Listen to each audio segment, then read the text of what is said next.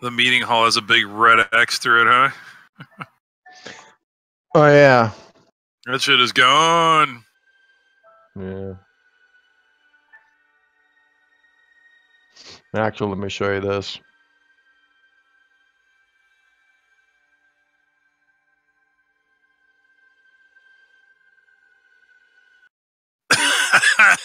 There's a little memento of last session. The doctor, Yeah, the that looks doctor and about right. Sparky's handiwork.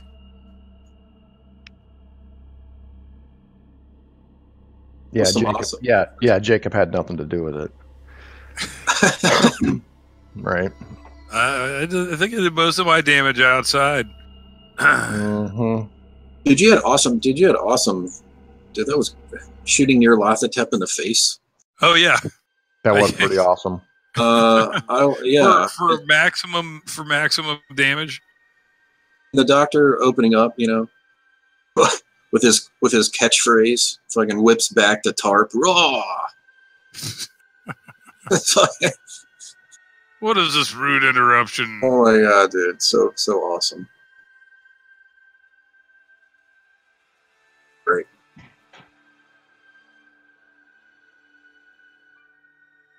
It was unfortunate.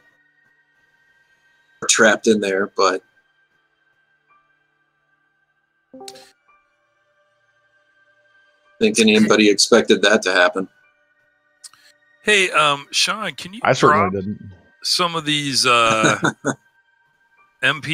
that you play into like a Google Dropbox for us? No, because it's all pulled from Roll20. It's all pulled. Well, not Roll20 directly. It's from what's it called? Fanburst. Fanburst. Yeah. Pretty much everything I've been using is from Fanburst. So I should just be able to go to Fanburst, right? Yeah, you can go into Fanburst and find a lot of this stuff. But the Roll20 program just basically lets me, you know, click an add button, and then I'll click on the Fanburst tab, and then I'll just search, you know, like horror or horror ambient or Cthulhu or something. It'll give me a whole list of shit that people have uploaded, and I can just add them to sort of a jukebox panel on my screen. And I bet I have probably 150 or more tracks in here, just in different menus. Like I've got main, mix, action, ambient, horror, chants and gibbering, intermission, nature ambient, cave ambience. Cave ambiance. Bring on the cave. Yeah. And then there's if you go to Fanburst and search Lovecraft, there's some really good original orchestration stuff in there for Lovecraft that you can get. Lovecraftian, the name of the city. Yeah, I think the main artist is Armandio. Armandio. Armandeo. He's got some cool shit. What's up, Tom? Tom. How's it going, guys? Feeling better? Much better. Night and day. Good. Being sick sucks, man. I had bronchitis over the holidays. Getting over that. Yeah, it was. I think I had the flu. I don't know. It was just so bad. And then I think Monday, or was it Sunday? I passed out on the couch and took a nap.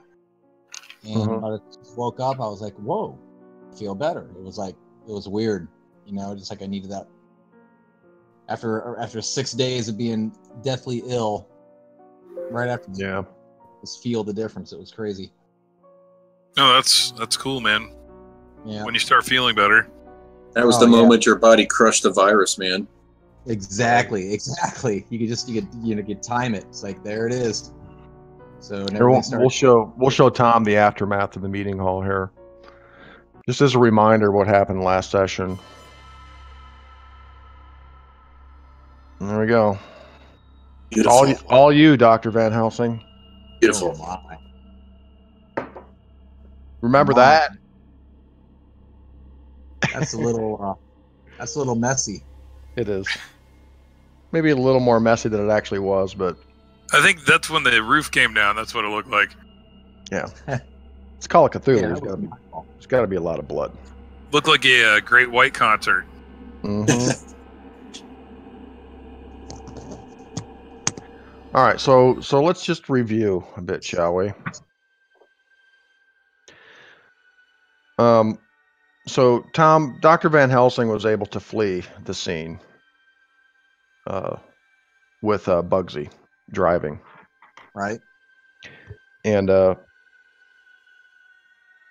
assuming that you would have gone back to the bungalow where you guys are staying. And I think, didn't I grab Alex? That's right. Yes, you have the ambassador with you. Yep, because I thought he was my daughter. Yes. And right. That passes. Your temporary insanity passes somewhat. Although Pumpkin. yeah, you're still you're still a little unstable. Okay. But once you get back to the bungalow, you quickly realize that the ambassador has pretty much lost it. He's suffering from delusions. He's seeing things that aren't there. He's just speaking incoherently, screaming. And he seems to suffer from this extreme indecisiveness. Like he can't decide what he wants to do. He's going over, like we need to do this, we need to do that. No, we can't do this. And eventually, after just a little bit of time spent back at the bungalow, you have to sedate him because he's just out of control. Wow. Okay. As some time passes, nobody else shows up back at the bungalow. So you're not sure. You're not sure what is. Who? The other driver. No. Yeah. It's just you and Bugsy. And Bugsy seems to be sort of in a state of shock himself. And several hours pass, and Jacob and Marshall have not shown up at the bungalow.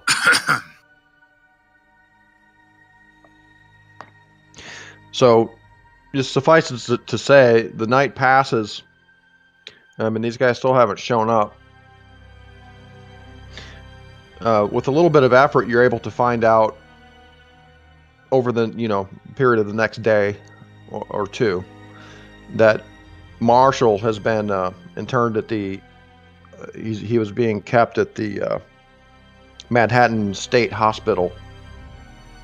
Apparently, he was found on the street, acting very strangely, and the cops picked him up, and they basically had to put him in a padded cell for a couple of days because he was just acting just kind of out of control and saying some just weird and wild shit. Jacob, on the other hand, you find out in the newspapers, actually, that Jacob was picked up by the police as well. Apparently, the night of the event at the meeting hall, he wound up in the subway somewhere in Manhattan, and he killed 9 people. Oh. In the subway. And he's being held for 9 counts of capital murder. Also at the Manhattan State Hospital. He has been deemed insane. Thought they were German Cthulian soldiers. Right. In the trenches, man. In the trenches. Ah! Yeah, flashbacks. All right. All right, hold on one second. I'll be right back.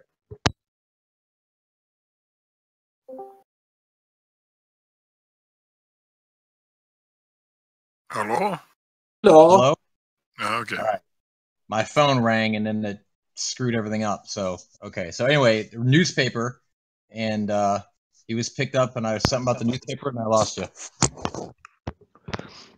Right. You see in the newspaper, there's a story about Jacob Crowninshield being apprehended by the police after brutally murdering 9 people in the subway, just 9 civilians.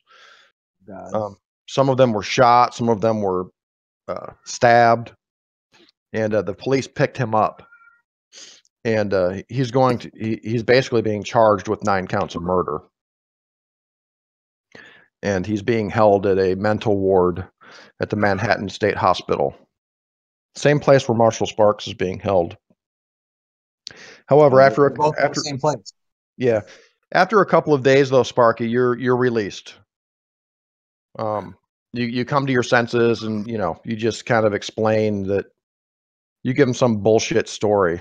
Like maybe your wife left you, or your girlfriend left you and you just kind of lost it, or claim drunkenness or whatever. But they have no reason to hold you, and you are released. Fantastic. I pick him up. Okay, you do. And I also get. Do I know what's happened with Jacob? No, you don't. I'm assuming the doctor would probably tell you when he picks you up. Yeah. Can I get Jacob an attorney? Oh, his attorneys are already involved. Okay. He has a whole team of attorneys that are working on this. Were there witnesses, or was everybody killed? I'm a war hero. I freaked out, man. Yeah, Really insane. There were witnesses. Yes, there's no doubt that he's guilty. I mean, he was covered in blood, and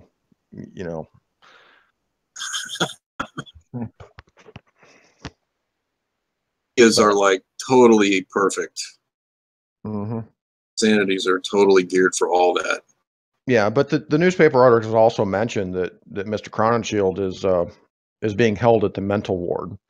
They're not very specific as to his condition, but you're assuming that he has lost his mind in some way or another.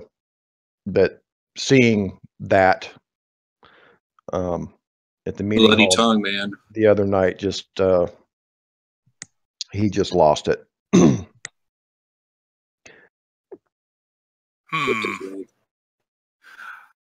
Well, all right. So this is not good news. Sparky's a little despondent about it. It's like, oh no, not Jacob. Can we go see him at all, or once we? Okay. Well, yeah, you can do some inquiries, but I should also mention, Kyle, that Sparky, you're having a little trouble at this point remembering what happened that night. I asked the doctor. Yeah, as the doctor begins to describe it to you. Are you sure you want to know? Well, I have a total memory loss. I know we were planning to go in there and take care of business. Did we do that? Yeah, we took care of a lot of business, but there was something else there. Something of a hideous and evil nature, and it grew, and it got big, and nothing I could do, no matter how much I shot it, it had no impact. Yeah, Sparky, you do have a vague memory of, and perhaps it's invaded your dreams somewhat. The headshot over the last couple of days. No, a shadow sort of rising into the sky, blotting out the light of the stars and the moon. Just some vague image of a shadow in your mind. Well, that's enough. But you really don't remember any of the details of that night. Who did we kill? What was the guy's name that we killed? Brian Slim. Yeah, Brian Slim was up on the stage when you opened fire, and he took several slugs. You're pretty sure he's dead.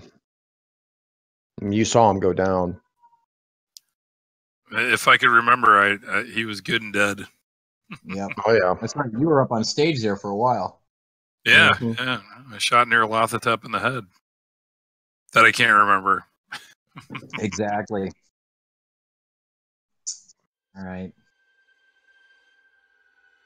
All right. Well, So as time goes on, Kyle, Marshall will start slowly remembering what happened that night.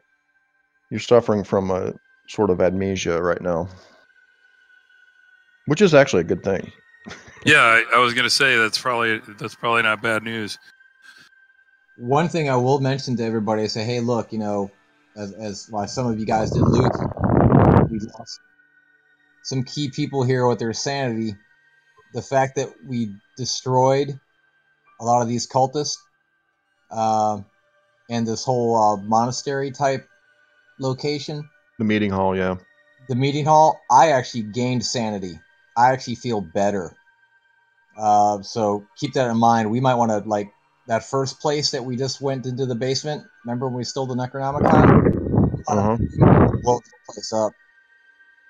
The more we get rid of these cultists, I think the better off mankind will be and the better we'll feel.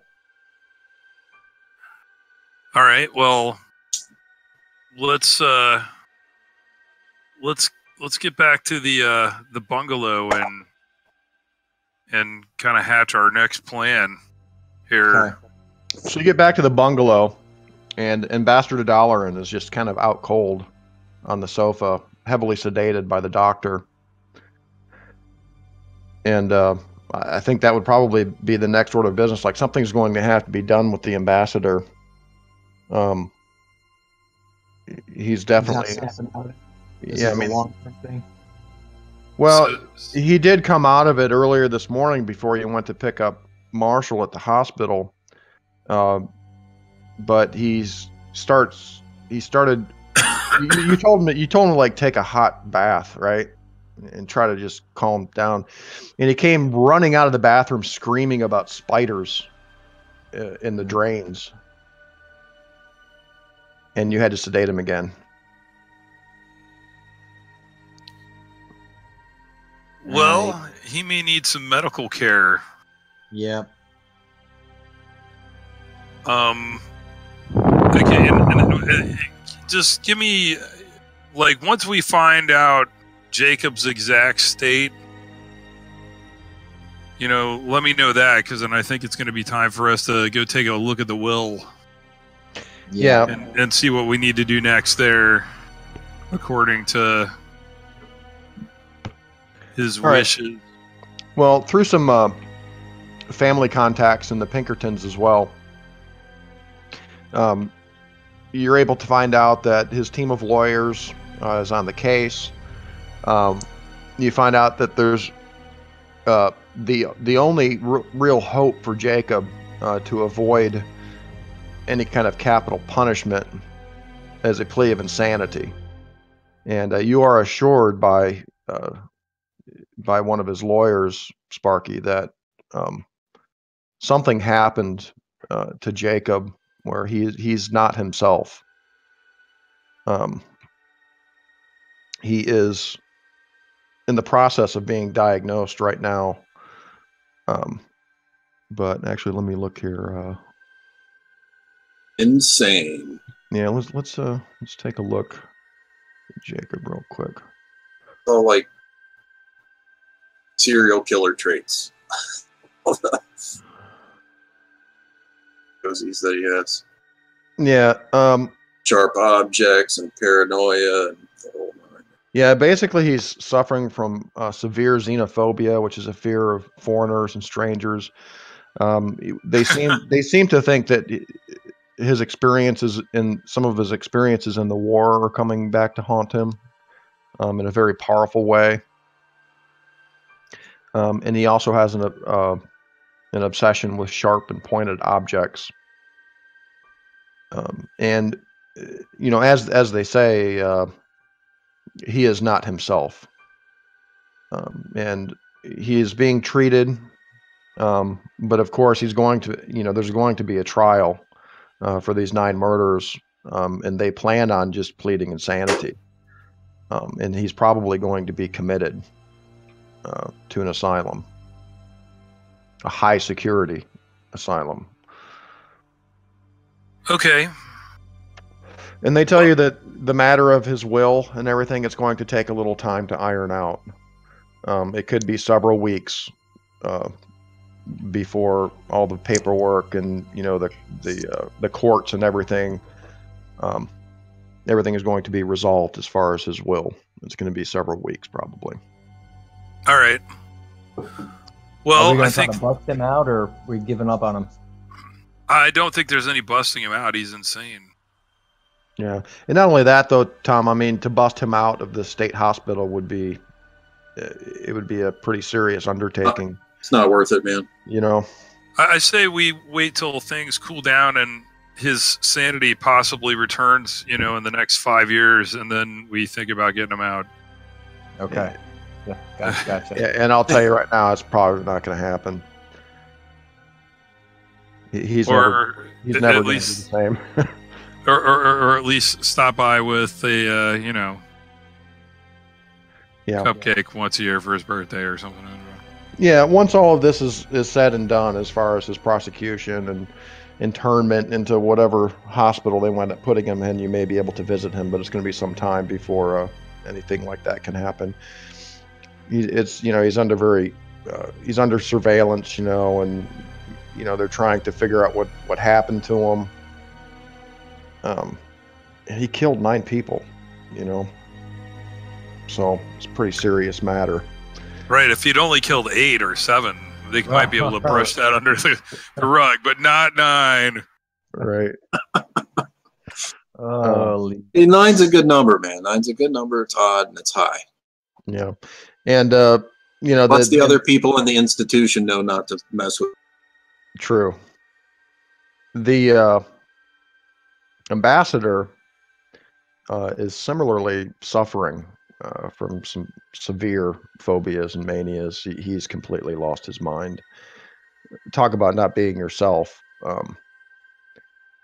He wound up with and Dr. Van Helsing, being medically trained, maybe not necessarily as a psychologist or anything, or psychiatrist. You have a feeling like that him screaming of spiders and shit like that. He has some kind of arachnophobia. And he also has this thing where he has this religious thing going on where he feels like he has this God complex, for one thing. And also, just after briefly talking to him when you first got back to the bungalow, he's suffering from something that perhaps you look up in a medical journal or something. Just try to figure out. It's called a bulomania, which is an inability to make decisions. He's having a lot of trouble just making, cognitive decisions about anything. Sparky. Yes. We got to commit this guy. Yeah, we've got to get him to. We've got to get him into an institution. Fortunately, since he's an ambassador, he's probably got great benefits somewhere. Sure. Yeah. What's the best institution around? Can we contact his office, the ambassador's office? Yes. Now, keep in mind, he is a high-level official in the United States government. You can be almost sure that if you guys involve yourself in turning him over or whatever, there's going to be an inquiry. You know what I'm saying? Well, why don't we do this, Doctor? Let's just set him loose in front of a American embassy somewhere. Push him in the right direction and just drive away. Yeah, he's the British ambassador. Just like, look, hell, it's the British embassy. I mean, seriously, yeah, because otherwise we're gonna be all kinds of hamstrung. So yeah, unfortunately, Sparky does not feel good about doing this because he does like the ambassador, but also realizing Ding dong. There's no other good way to deal with this really horrible situation. So we do it in the morning, so there's plenty of people around, and kind of push them in the right direction, like. Okay. And then we drive away. Okay. It's almost the equivalent of like dropping somebody off at like the nunnery or something, Yeah. the orphanage. Yeah. Well, it's just unfortunate because you're certain that if you guys were to become involved in this, that you'd have all kinds of government people asking you some very hard questions about what happened. And you guys don't want to be detained or anything, do you? No. No, not right now. Yeah. We got So things to do. We have a world to save. yeah, so you're just going to have to leave the ambassador to explain things himself, but he's probably going to wind up in the same place that Jacob is. It's the Manhattan State Hospital, which it's a very large government-run facility for insane criminal types and things like that. Is that where Pumpkin is? No, she is in the Brattleboro Retreat down in Vermont. Okay. Oh yeah. That's right. And she hasn't escaped yet, as far as we know. As far as you know. Yeah, she's in Brattleboro, Vermont. Okay. Same place where Edgar Casey was. Okay, well, back to the bungalow. Right, Doctor? Well, there was also that one thing I wanted to try with that cave-in and the cleanup. Was there any way, Sean, that I was use my credentials to help, with the my coroner skills, help with the cleanup in the area, and to try to like sift through the rubble? And really, I want to gain access to that basement that's there underneath all the rubble. There's something down there, guys. We got to go down to the basement.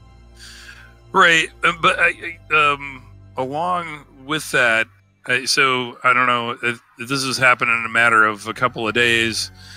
I mean, let's. I don't know how we could get by there without drawing attention. I'm sure that place is under a lot of scrutiny right now, right?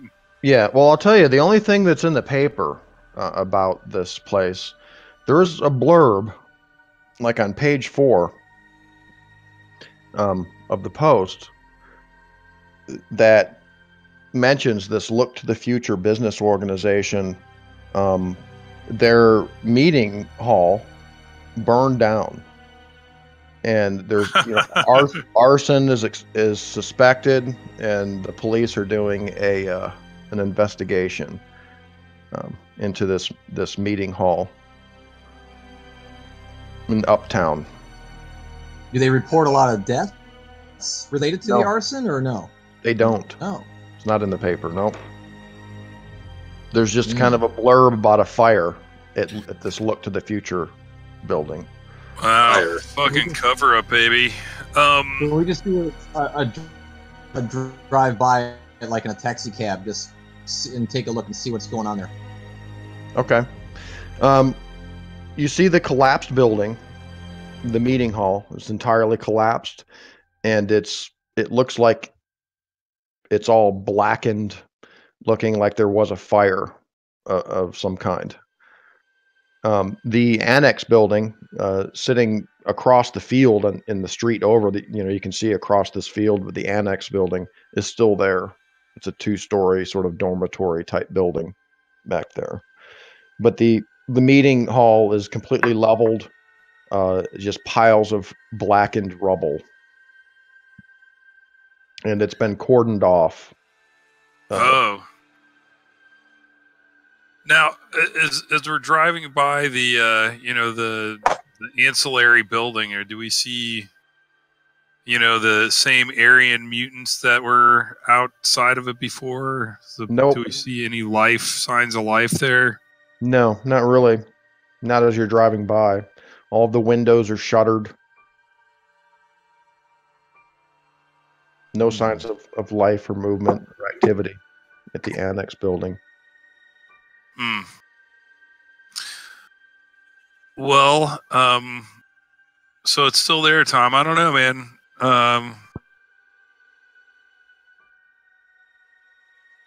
Let's I mean, so we know what it looks like now. We know there could still be cultists there. I say we go back to the bungalow and just kind of like get our plan together if we're going to go over there or back to Boston or whatever we decide to do. Right. Okay. When you get back to the bungalow, you Tom, you receive a telegram by courier, by Pinkerton courier, private courier, and you receive a letter from Ben Knuckles, or a telegram, I should say, from Ben Knuckles, who was the Pinkerton agent that Jacob had hired in Boston,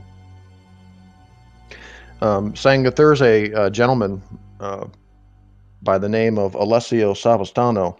Savastano? Is that right? Savastano? Yeah, Savastano.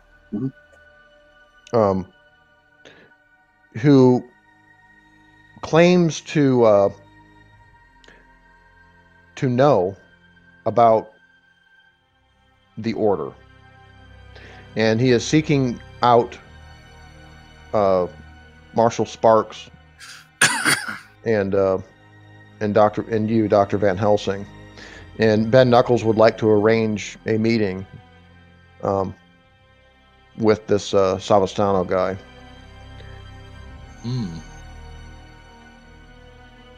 He says that. Well, it says in the telegram that he has been fully vetted, and that he's quite certain that there's no danger in meeting this guy. Apparently, he has information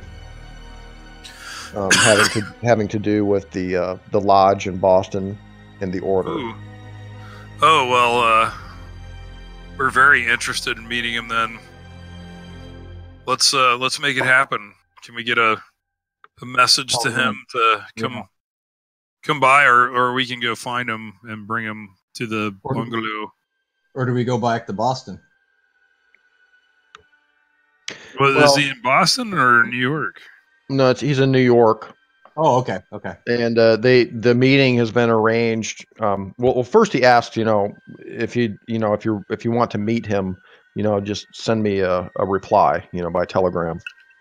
Okay, we do. Okay. Yep. And later that day, you receive another telegram saying that a meeting has been arranged at the Augustine Catholic Church downtown Manhattan.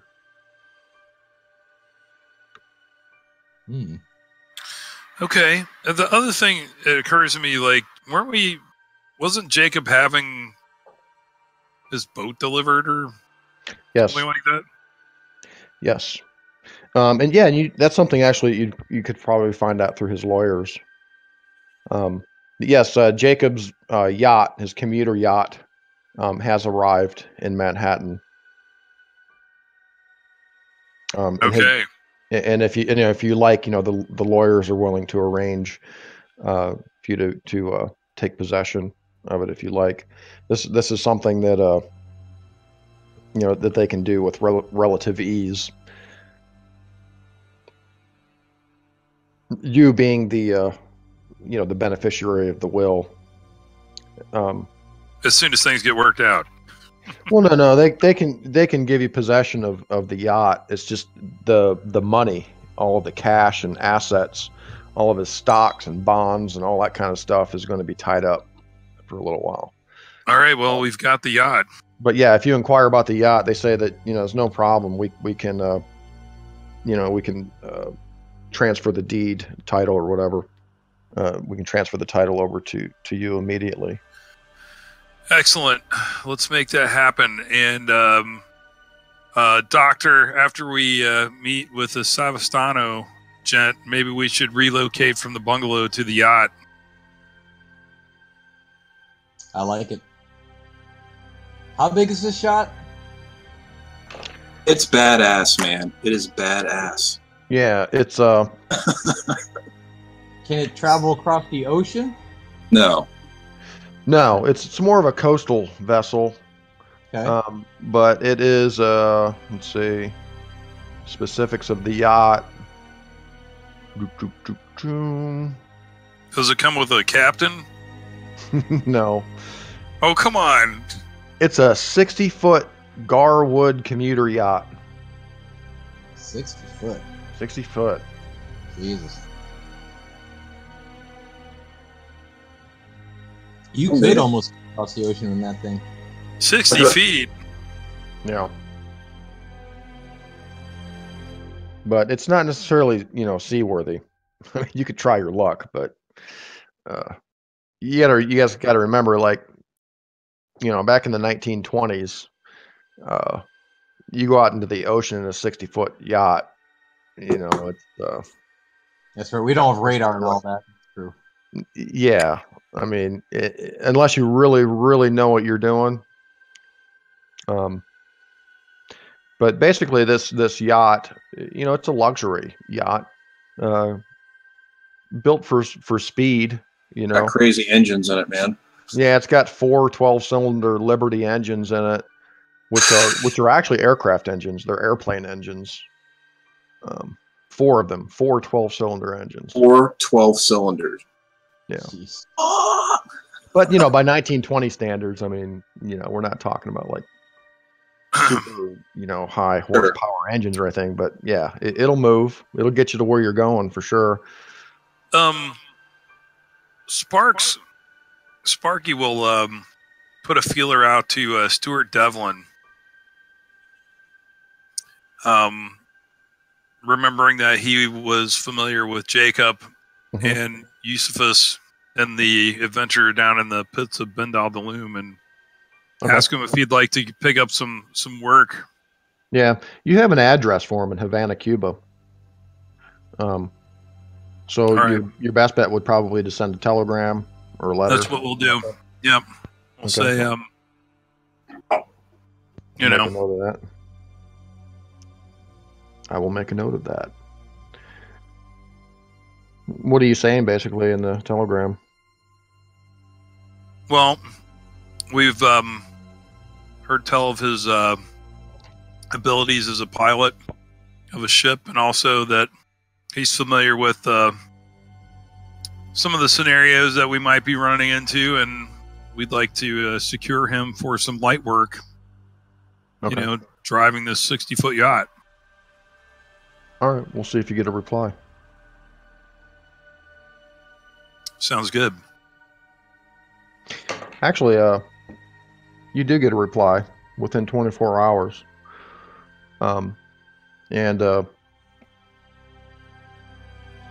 It's from a man who claims to be a friend of his or a business associate, and he lets you know in the telegram that Stuart Devlin left Havana about 10 days ago, heading to Boston. Oh, really? Yeah. Wow. So I don't know if Marshall would know this. Jacob certainly would, but Eusephus actually sent him. He made a phone call, I believe, trying to get a hold of Stuart Devlin, and this was in the middle of last month sometime. I think it was around the middle of June. It's getting late July now. It's like July 30th. Around the middle of June, Eusephus tried to contact Stuart Devlin in a bout of madness. Well, trying to recruit him to go back down to the Honduras to find Percy Fawcett, remember?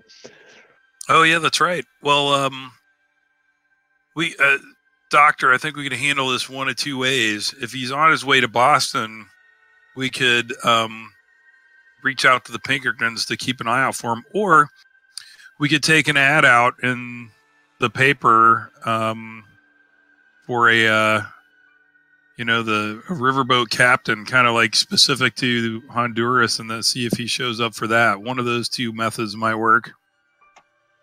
I like the first one. You like the Pinkertons?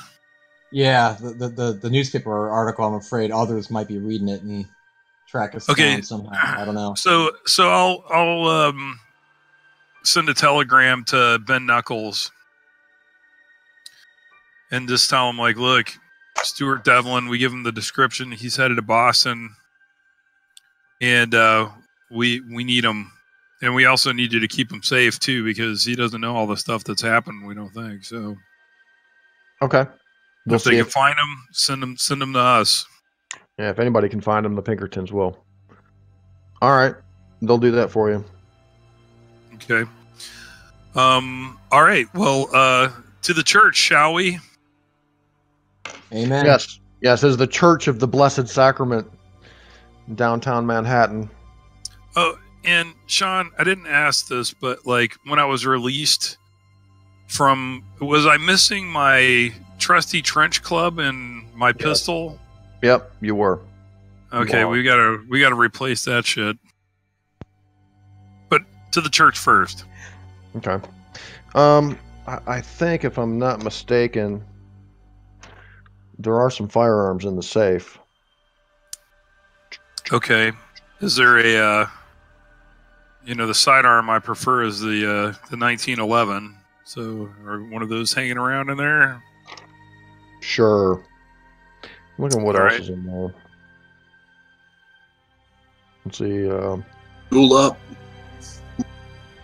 A now 3-ounce bottle of cocaine. Okay. I'll leave that to the doctor's good hands. Yeah. What about the ambassador's weapons? I mean, his weapons, they were in the truck with us on the way back. What did he have? Yeah. Oh, that's right. You guys had a bunch of guns in the back of that truck, didn't you? Yep. Yeah, there was an elephant gun. There's the air rifle that you guys had. I believe the ambassador had. Let's see.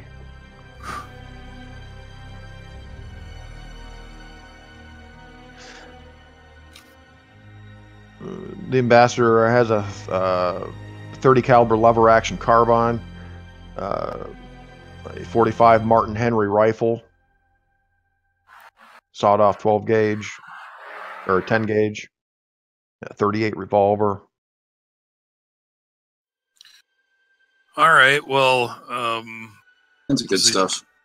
Yeah, those are good. Well, I'll just get the pistol for now, and then on our way we'll stop by a sporting goods store, and I'll get a baseball bat. Okay. And then we'll stop by a hardware store, and I'll get some like nasty. I'll get a claw hammer and a bunch of like 9-inch nails, and I'll just drive those through the top of the baseball bat. So I got like kind of a makeshift trench weapon in case I need it. Just have that in the trunk. Yes, Sparky knows what he's doing. Escape from New York style. I like it. Right. All right. So we get to the church. Haven't been to one of these in a while. Ha ha ha. Yeah. So you get into the church, and it's pretty empty. It's like, kind of mid-morning. It's very large church, large building. And you guys go in, they've got all these pews are lined up, and there's this huge altar with all these statues and artwork and stuff. And you see a lone man sitting in the first row of pews up in the front near the altar. Lee, would you like to describe yourself? Yeah, you guys can look at the picture. So he's a large, imposing figure. He's dressed in a fine suit. Okay. Is the doctor wearing like a lab coat at all times? Italian in appearance. I hope not. I don't know. I mean, I think the thing is you're imposing, but now you got to deal with Dr. Van Helsing. Right. Yeah. All right, well, no, I'm in civilian character. Mm-hmm. Here we go. Exactly. Uh-oh. Well, I hope he's not running around in a lab coat all the time. That wouldn't be right. Disconcerting. Mm-hmm. Oh, jeez, here we go. So we'll walk up to who we think is Alessio, and I'll offer my hand. I'm like, Mr. Savastano, I assume. Yes. Are you the gentleman that are here to meet? Yes. Pleasure to meet you, Marshall Sparks. You can call me Sparky. He says he says in kind of broken English. He's got like a heavy Italian accent, you know. And this is the good Dr. Nicholas von Helsing. A pleasure. Very, very good to meet. Very good to meet. Here, let's sit down.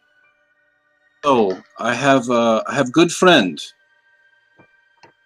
Look at these letters he provide. So I pull out the letters. They're in the Hancock. These are the Hancock letters. Right. So here's kind of the lowdown on this. And we'll get to the letters here in a second. I'll go over them with you. But you find out that the Savastano guy has been sent by a man named Torrance Garby, who he explains goes by Jacob, is his middle name, to his family, who has an uncle who is an archaeologist.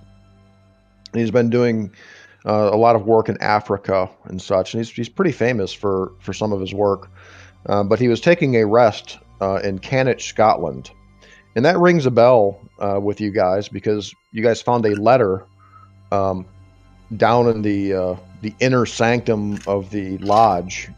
Went down in the caves and shit. You guys found a letter from a Duncan McBain in Cannock, Scotland to Carl Stanford.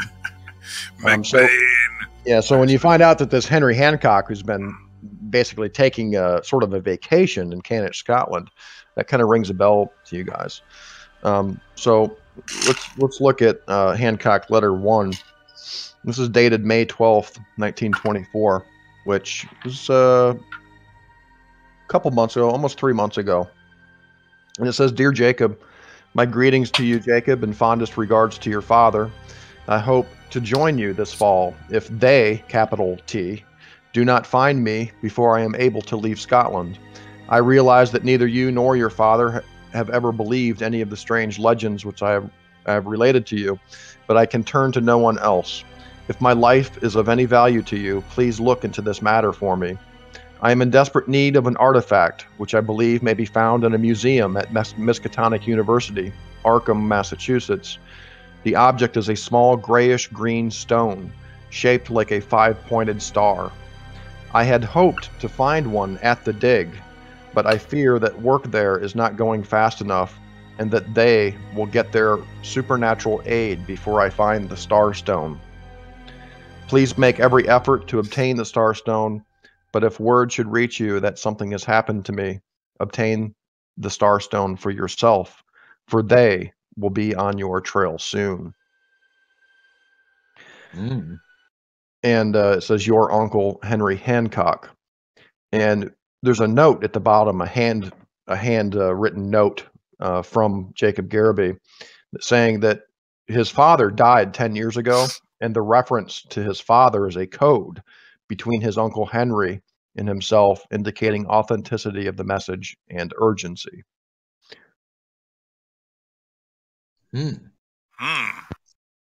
Letter 2, it's only dated within the same week, 1924, Hancock House, Cannock, Scotland. Hold on. It says, "Dear Jacob, I fear that this message will be the last you get from me for some time. Unless I flee this area, the sons of Sothoth will be upon me."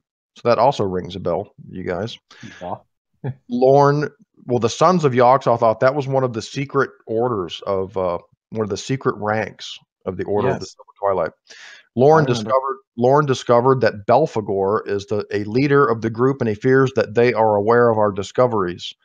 Margaret brought me a Starstone, but try to find more, for I need all I can get. The first piece was stolen from the dig site last night, but they did not get the second piece.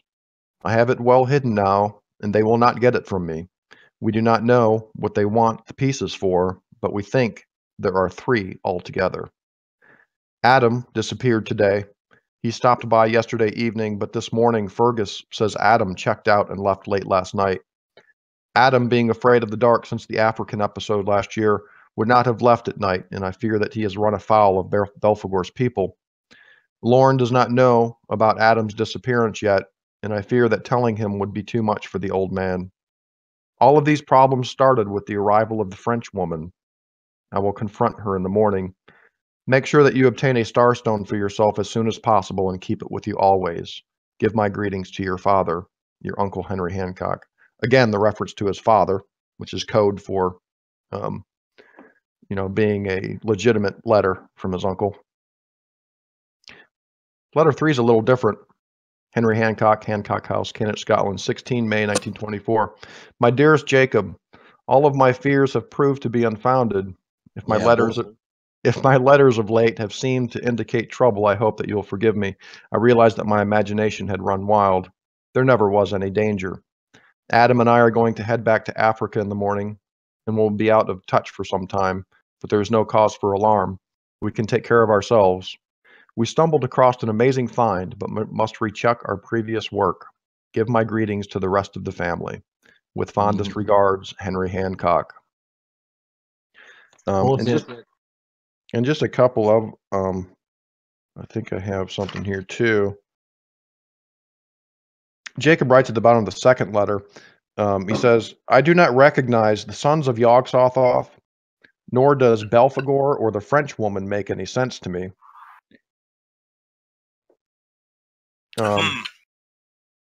And he notes at the bottom of the third letter, says, this letter is not really from my Uncle Henry. My concern for my uncle's safety is based on the obvious falseness of this letter. For Adam, his assistant, was frightened by something they discovered in Africa and could not be persuaded to return to the continent, let alone to their dig site there. The other names mentioned, he doesn't know either. Like the mention of the French woman, he has no idea who this person is. He does say that this man named Lorne is I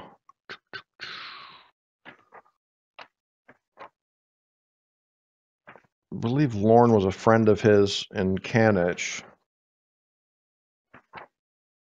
Give me 1 second here.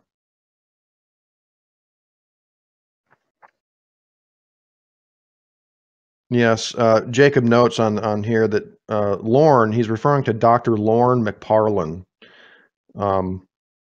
who is the local doctor in Canich, Scotland, and an acquaintance or friend of his Uncle Henry's.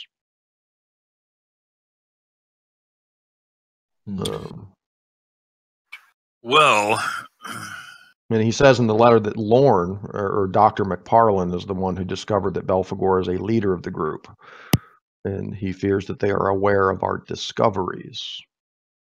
He has no idea what his uncle found or what they were doing in Scotland. All he knew is that he was kind of taking a vacation there, when he got these letters. So, basically what's happening. Does he have any idea where this thing was hidden? He said there's pieces, and he's got one of them well hidden. All he knows is what his uncle said in the letters. Well, the star symbol, Sparky's like that looks like the shield we have with that sounds like that symbol that we've got, the one I've been trying to learn. Yeah, it sounds like he could be referring to something like that. Yeah. But this is the shape of a stone or something? He just calls it a starstone. That's an elder sign, for sure, man. Yeah, what does he say? He says, please make every effort to obtain the starstone. Because I'm needing an artifact. And he said he thinks that it can be found in a museum at the Miskatonic University in Arkham. He says he describes it as a small grayish green stone shaped like a 5-pointed star. Well, we could head to Miskatonic and take a look. Yep, definitely. So I don't know. So essentially, what's happened here is Alessio, or if you just want to tell him, Lee, that you've been basically sent here to find these guys to. Yeah.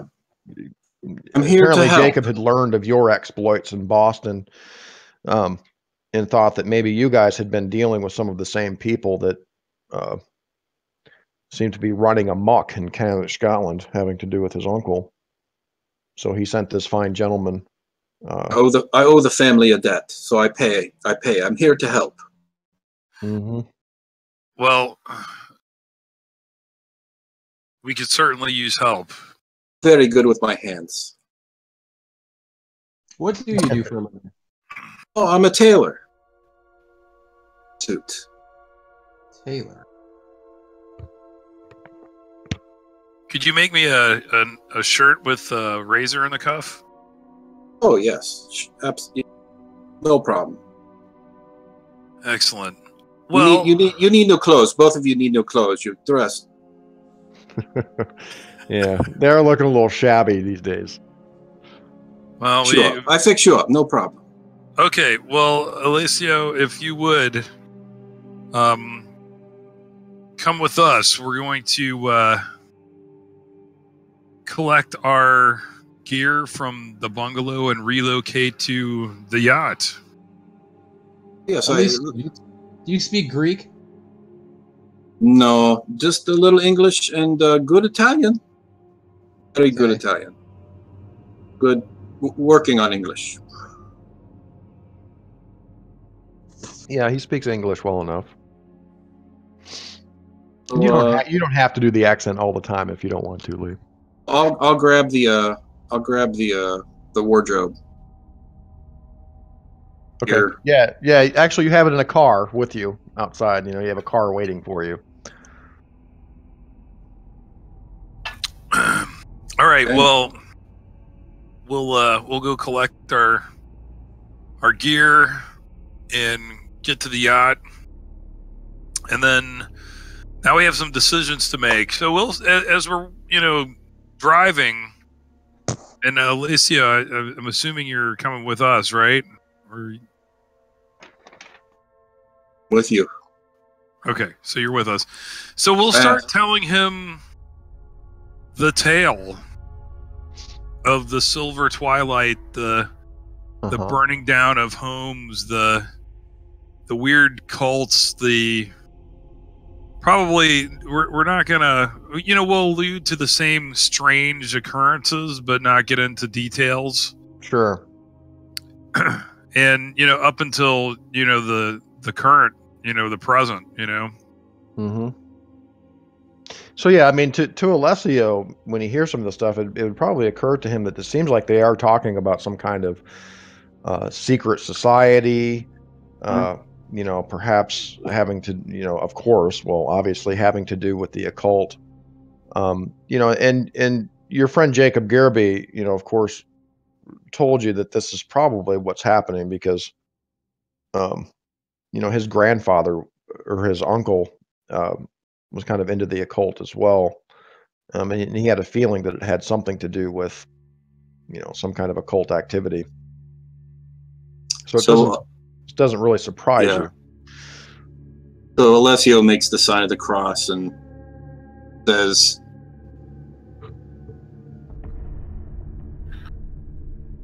That sounds good.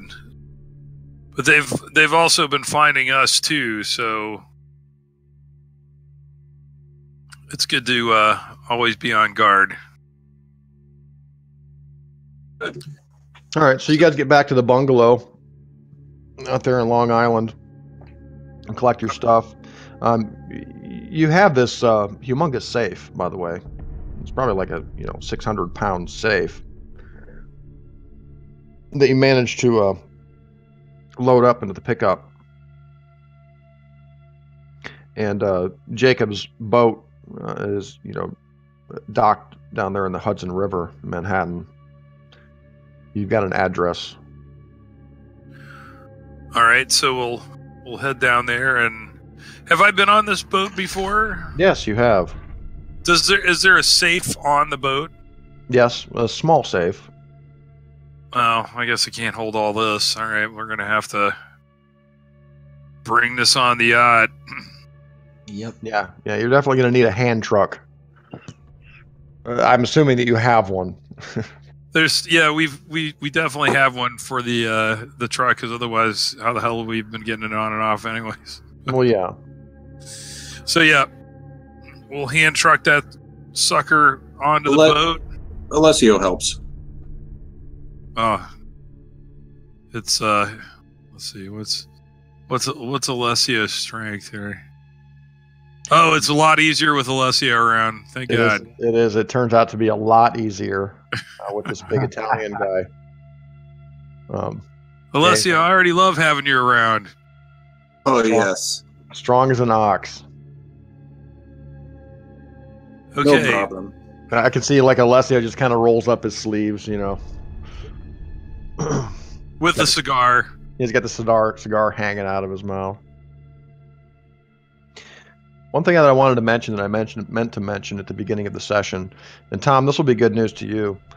I'm going to change the reading rules just a bit. When you read a Mythos tome, when you first, you know how the first thing you do is you usually skim it. It can take, several days usually, depending on the size of the book, or the language, or whatever. But when you're done skimming it, it's sort of an initial reading of the book, just skimming it. After you do that, you'll get a small amount of sanity loss, usually, which I believe you took from the books that you've skimmed.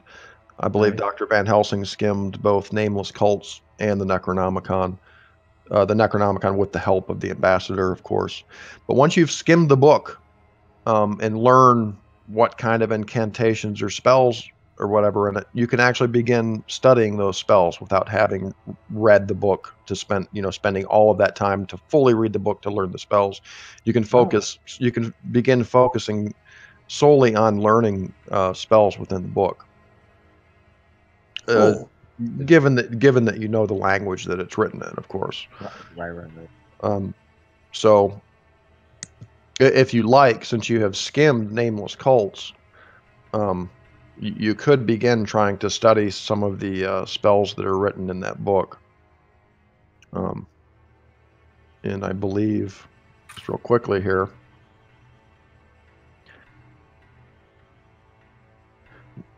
there's just a handful of them in there.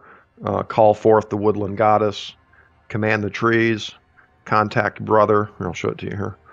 Contact brother, command airy travelers, which includes the enchant whistle spell, and call forth that which should not be. Probably don't want to do that one. What do you guys think? Probably not.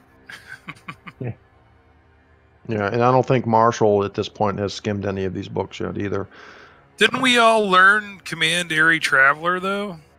I think maybe you did. I think Jacob taught it to you. That's how you learned yes.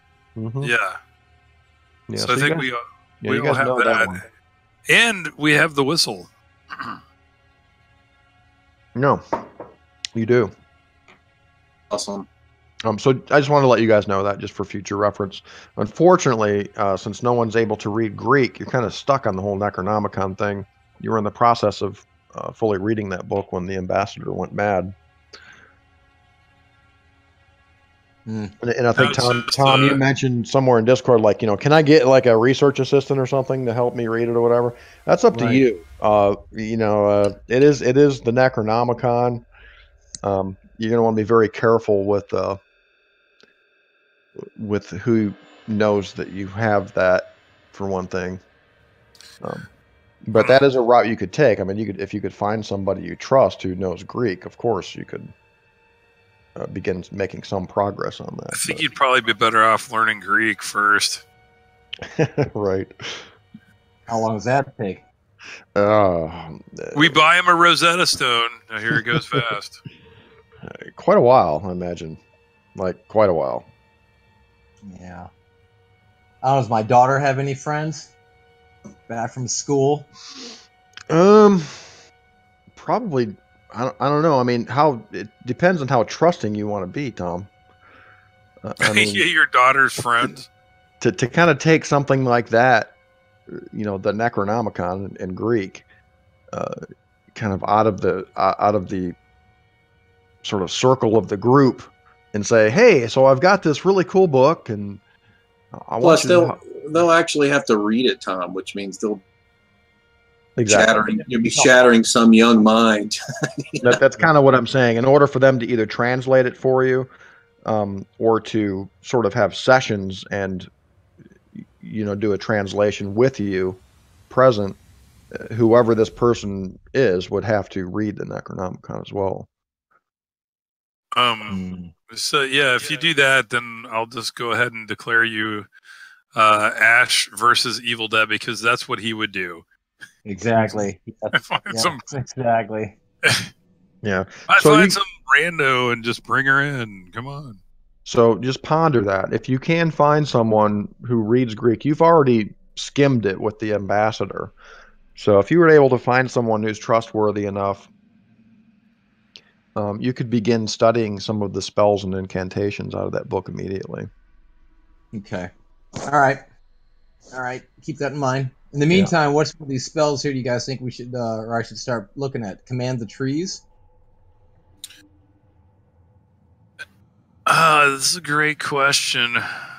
And we already got Command Aerial Travelers. Call forth the Woodland Goddess. I mean, of course, Alessio, you'd be kind of wondering what the hell's in this big-ass safe that they have. You guys get it onto the boat, and you guys are chilling on the yacht now. It's lavish, dude. It's all mahogany, and it's all gassed up. Everything's polished, ready to go. Alessio likes his new friends. Yeah. He's like impressed. He's like, Yeah, so these guys have money. These fuckers have money. I put a bunch of Coke on the table there, and I cut up a bunch of lines. Hey, Doctor. Alessio, I'm sorry to cut you off, Kyle, but Alessio might also be wondering about the baseball bat with nails driven through it. Maybe a little bit. Oh, well, if he asks me about it, I'll tell him.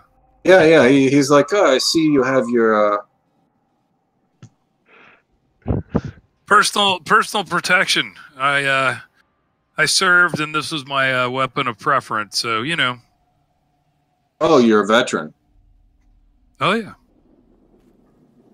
And then I look down at the table and say, "Personal protection." I do a big line, and I hand him a $1 bill. See if he wants any.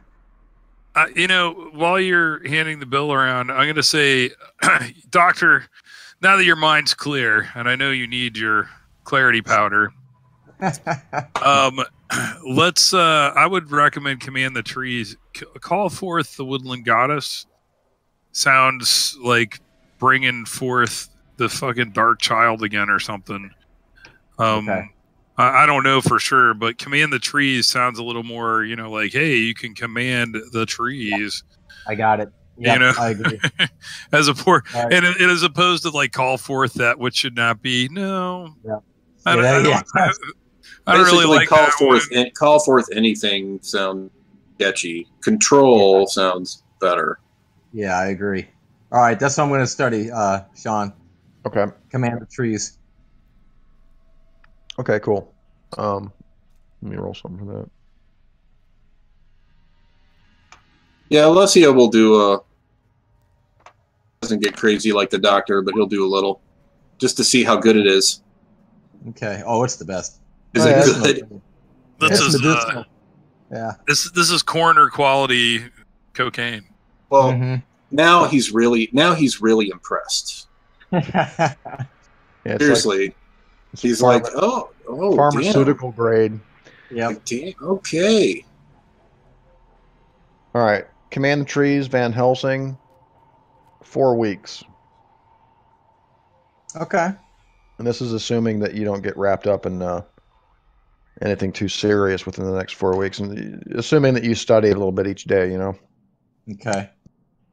And I could note as well, like the what is it? One call forth that which should not be. You do notice just kind of upon perusing nameless cults that the incantation requires access to underground caves or tunnels in order to cast that spell. Oh my. Yeah, yuck. The deeper the better, it says. Oh my. So Sean, while we're hanging out, I'll I'll go over to my wardrobe and I'll show these guys that I have different disguises. No. Lies. Cool. Like, what are some of your disguises? Please say hunchback. No, nothing that elaborate. More like, priest, Swedish fisherman, workman, aristocrat, that kind of thing. Mm-hmm. Monkey handler. Yeah. In the back, I've got a little compartment, a Thompson machine gun back there with rounds. Nice. He's even got a drum magazine for it.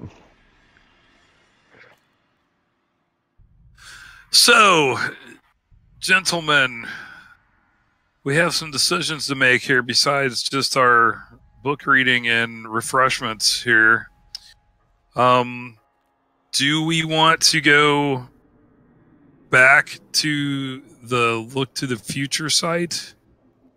Do we want to head back to Boston and maybe throw some dynamite through the Order of the Silver Twilight's windows? Or do we want to start heading towards Scotland? What about Arkham to get that stone? Yeah, University. So maybe we could stop. Is Arkham on the way to Boston, or is it past Boston? Arkham is north of New York, up in Massachusetts. It's like a day trip. Where is it in relation to Boston, though? It's inland. Okay. So we could about 100 miles inland, I believe. That's kind of perfect. So we can go there first, see what's up down. Okay. And then we can head, back. I want to, Alessio is, who is. Do we have targets in Boston? That's who's.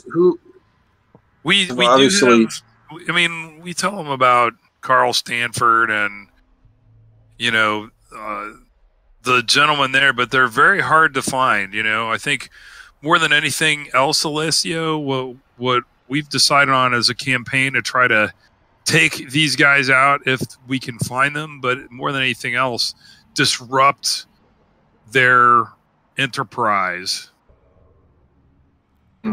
Yeah, there's Carl Stanford, John Scott, Barry Pollard, just a few. He asks you, do you know where any of these men live? Well, we think they're on the move a lot. You do know that Barry Pollard has a place at Margie's Tea House. We do, yeah, we do know that. Oh, but as far as Stanford and Scott, you don't know if they have a private residence or not. And we think they might be masters of disguise as well. We think that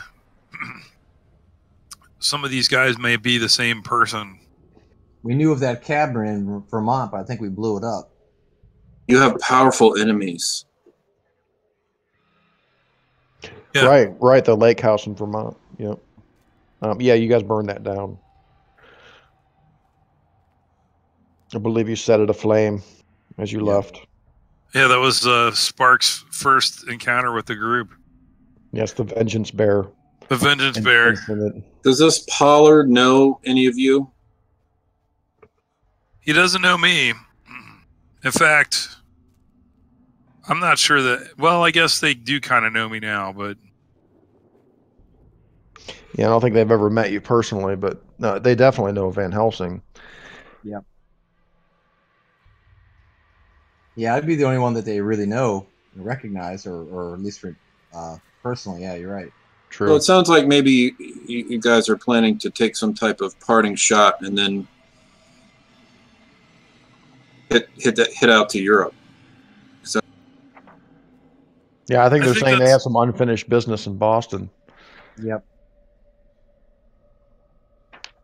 Well, let's go to Arkham.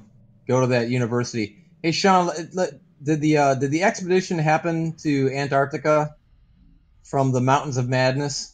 The story? No. Does that hit the paper? Okay. No. All right. I think that's a few years into the future. Okay. Yeah, I think you're right. I think it's 1929. I forget it. I think so. Do we have any? Do you guys have any contacts at this university? Loosely. Did any of your clan have any contacts? Up here? Yeah, Jacob specifically. Jacob had met Henry Armitage, the librarian, curator of the museum. Mm. But no, I think these guys just have really kind of loose connections to Armitage, or also John Farnsworth. I guess Sparky could use his relationship with Jacob. Yeah. Current situation. Be like, this is charming, his charming self. Yeah, the Hancock letter specifically mentions that the Star Stone is in the museum itself. I need to take a piss. I'll be right back. All right, that sounds good. I'm going to do the same. I will do the same. All right.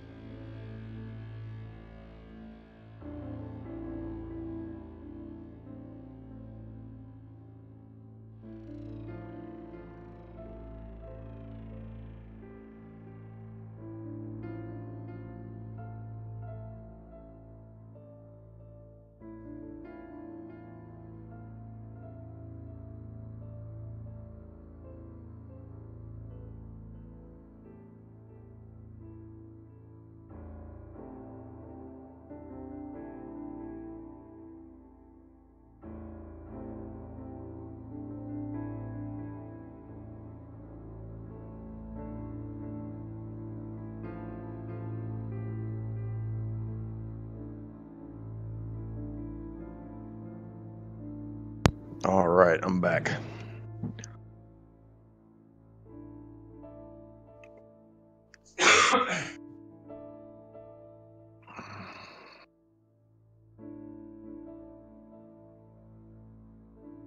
Oh, and guys, I'm back. Are we going to want to go into the basement of this place that we took down? Is that on our agenda? Yeah, I mean, you guys just got kind of a cursory look at the site. You guys just drove by, you know. Were there cops all around it, or was it just cordoned off? It was just cordoned off. So yeah, we could probably sneak in there at night.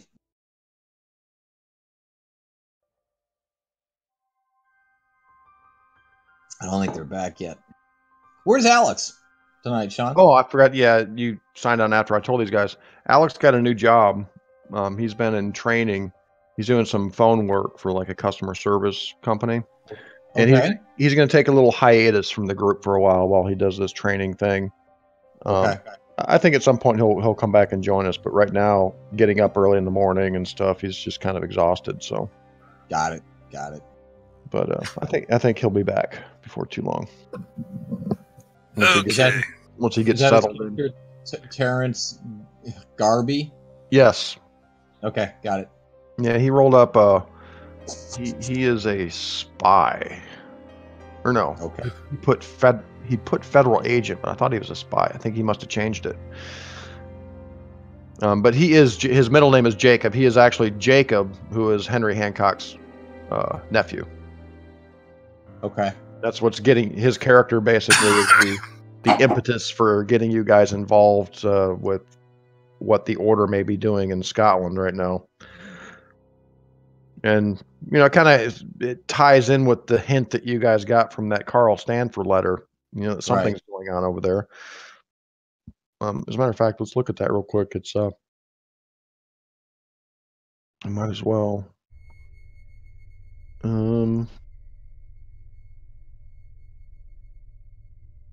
Yeah, it's the letter from Duncan McBain. Let's look at this for a moment. Greetings and felicitations. Miss Chantrain has advised me of your recent successes and informed me of the item you require. I fear that it will be some time before I find it, as there are 2 Americans digging at what I believe to be the site of the temple. Uh-oh. That's those guys. Could those 2 Americans be... Yeah, exactly. Yep.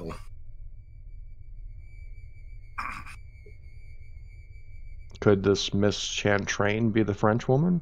That's what I was just gonna say. Do I detect a French accent in this letter? Well, Chantrain is definitely a French. Chantrain is definitely a French name. Okay. All right, it's all coming together. Recommend that I journey to the nameless city. Studies with the serpent people progress most satisfactory.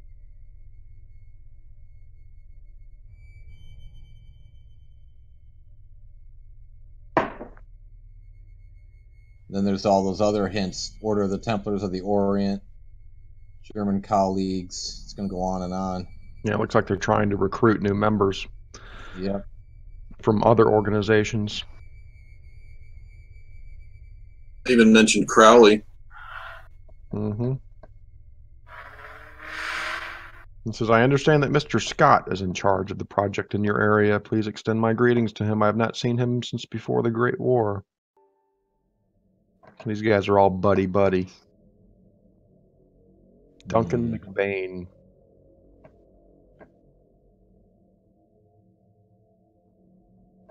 This is January of this year when this letter was written. Well, mark a few days off the calendar.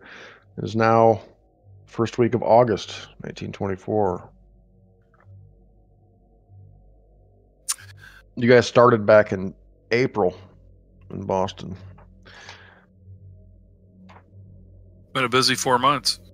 Yes, it has. All right, gentlemen. Well, what should we do with the yacht? If we're gonna drive, I guess we're gonna drive up to Miskatonic and then back to Boston. Just leave it here. So it would make more sense to get to Boston. Make more sense. Yeah. Okay. Well, then we got to get somebody to pilot it, because we don't have that skill. Nobody does. I don't think so. I know I don't. I think Yusufus did, but he's kind of dead, so that's not very helpful. What's the skill called? I've got pilot airplane at 15%. Did Knuckles ever find that guy? Well, it's only been a week, so maybe. No, it hasn't even been that. It's only been like a day or two. I mean, I'm sure we can get somebody to captain it from... Sure. New York City to Boston, so... I mean, Marshall would probably know somebody in the area, you know? Yeah, I mean, really, piloting a ship, is a 1% kind of a thing. Your nephew, BB Crowninshield, he would know a good knows him, and he could probably recommend someone. Yeah, BB's probably vacationing in the Orient or something. Yeah, true. Well, somebody delivered and piloted it here. Yeah, it was brought over by steamer. Okay. Actually. For a very hefty sum. I mean, you guys could take your chances, and then maybe just kind of tool around in the harbor a little bit with it and take it slow. It's up to you guys. Or you could try to, find a charter captain to pilot it up to Boston for you. Charter captain, definitely, man. Yeah, charter captain it is. Yeah, I don't want to sink this thing. Then we're going to be scuba diving for our books. We don't play with amateurs. Okay. Try to find someone reputable, man. But still, wait. But before we do that, aren't we going to drive up to the Miskatonic University and get this stone? We might as well. Yeah, the Miskatonic is like a half day's drive from Boston. I think we might as well get that stone, guys.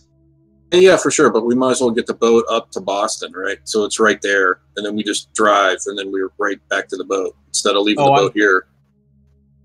Okay, I see. You go to Boston, Massachusetts, and then drive in from Boston. Got it. Yeah, we might as well have the boat close, right? So, got it. Take it up to the Boston, dock it there, and then we can jump in a car. And their stuff's right there, right? Mm-hmm. All right. So you guys are able to track down that afternoon. You're able to track down he seems to be a trustworthy charter captain by the name of Alvin McLeary. He's an older gentleman, and he's willing to do it for you. I just should warn you guys, to keep any kind of anything incriminating or strange tucked away in the holds on this journey. We don't want Captain McLeary to get suspicious, now do we? What do we have on us that's all Alessio's stuff that's not concealed is in his wardrobe, away. Yeah, everything's put away. Right. But he agrees to do it for you, and it'll basically take a whole day to tool up the coast up to Boston. But it's not a problem. Okay. All right, fantastic. He wants like $40 cash before you guys leave, and then he wants another $40 when you arrive. Seems fair. He says, of course, we're going to have to stop for gasoline a couple times on the way. Yeah, because. Yeah, because. It's just the thing's just eating through dinosaurs. It does. Yes, it does indeed. Just imagine the carburetor set, the intake manifold on those things, man. Right. All right, so we're back in Boston.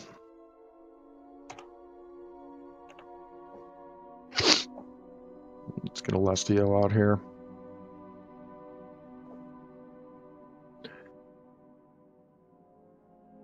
All right, so Van Helsing and Sparky, it's good to be back in Boston. It's been a little while. Of course, Van Helsing is probably wondering what's going on, down at the city hospital. I check in. Yeah. Well, they have your assistant covering things, and all the paperwork has gone through. So for as long as you need to take your sabbatical for your daughter, it's fine. Okay. Everything seems to be going just fine down at the office. All right, good. Wow. All right. Well, we will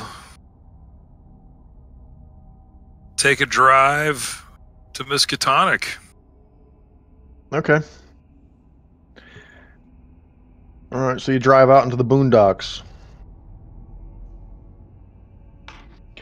Sean, I'll take the Thompson and conceal it in the trunk. Okay. With the 50 round and the 30 round with the. Okay, and you're leaving everything else on the yacht? Yeah. Pretty much. Just taking your personal effects. It's on my character sheet. Couple shotguns, couple handguns, modified baseball bat. I'm leaving. Yeah, I'm gonna take the pistol and the modified baseball bat with me. But the pistol's gonna be on me. The bat's gonna be in the car. Jar of cocaine. Yep. Sawed-off shotgun. 6 sticks of dynamite strapped inside my coat. All right, so you guys get up to Arkham. And none of you have actually ever been here. And you get to the university, Miskatonic University campus, and pull up in front of the museum. And when you're looking around inside the museum, they have some pretty cool stuff in here. They have a whole bunch of, artifacts. They even have some dinosaur bones and shit like that. There's all kinds of stuff. And in less than an hour or so, you find a glass cabinet that contains what appear to be some South American or Central American artifacts, pottery, utensils, things like that. And among them, on its own stand, kind of up on a shelf in the back of the glass cabinet, you see what apparently is the Starstone. It's about the size of a fist. It's a 5-pointed star. And in the very center of the stone, you can see what appears to be engraved in it, a flaming eyeball, like a flaming eye in the middle of it. And you guys would immediately recognize it as an elder sign. As described, in the books, as described in the Somerset tablets and so forth. What's security look like around here? How many people are there around? Cops, anything? It's pretty crowded. I mean, there are people walking around the museum. There are some uniformed security officers milling about. They're armed. They're armed? But I'm talking this. Yeah, I'm talking like this is broad daylight. I mean, this is mid-afternoon, 2 p.m. or so. Alessio turns to on a weekday.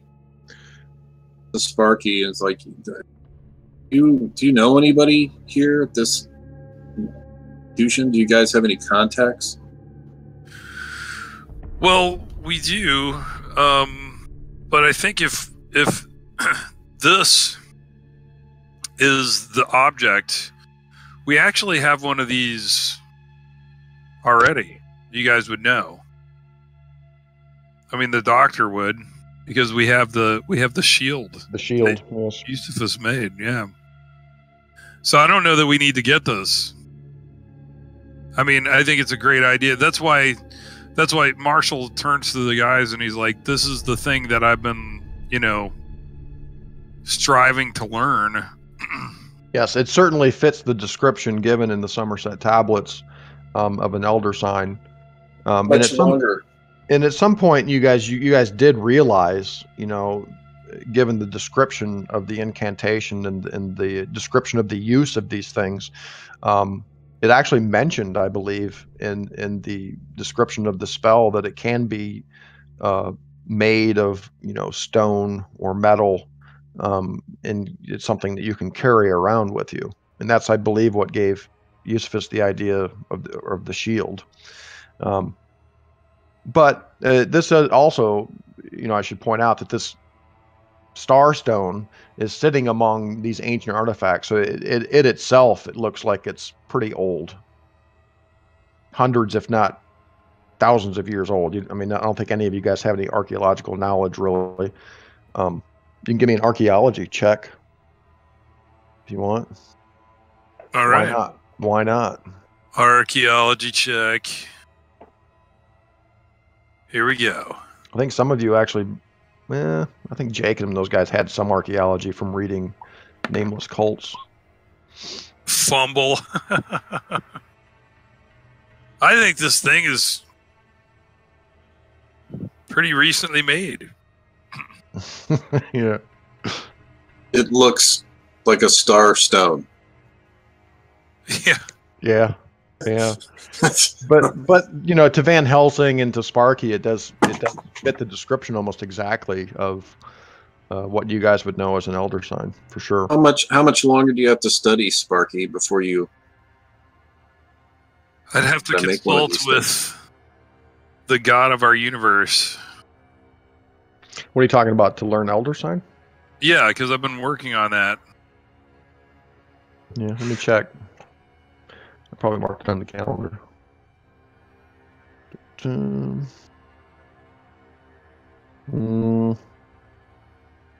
think Sparky was also reading the Necronomicon.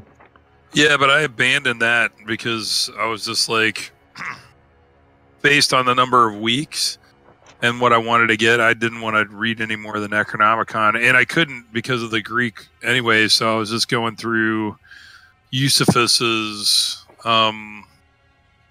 translation along with, oh my God, I can't remember, for Percy's stuff.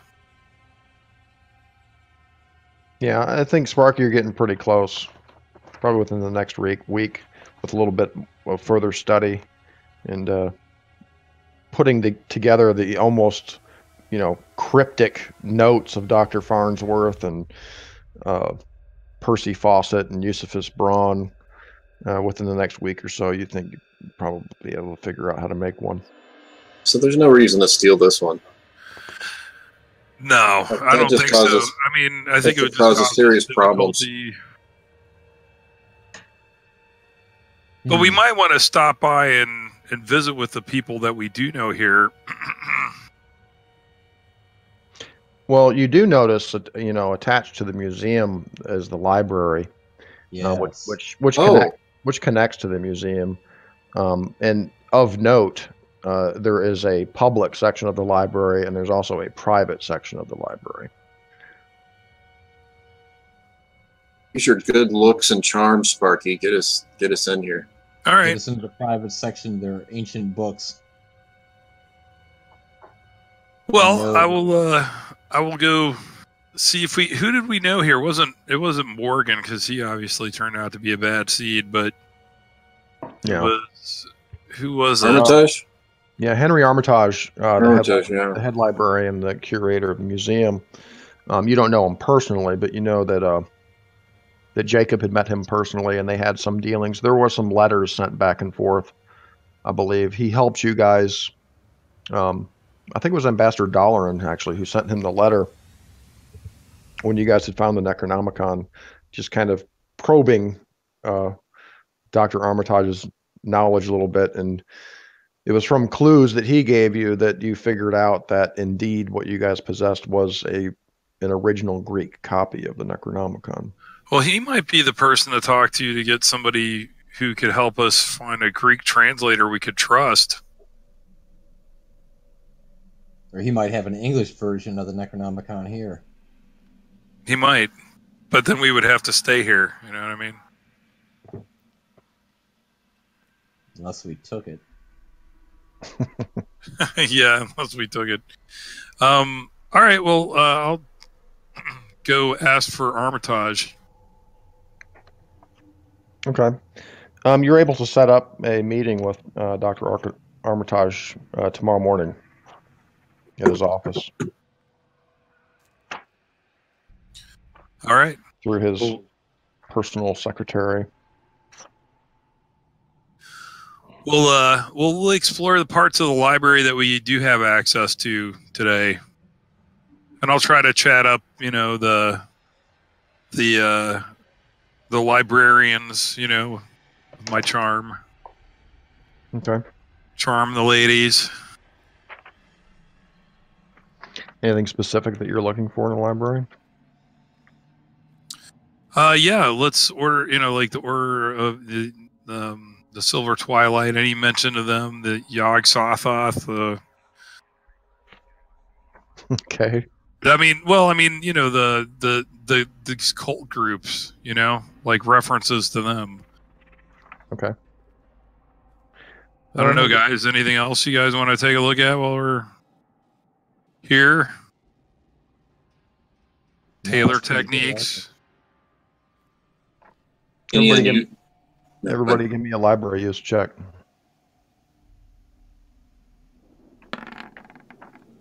Jesus.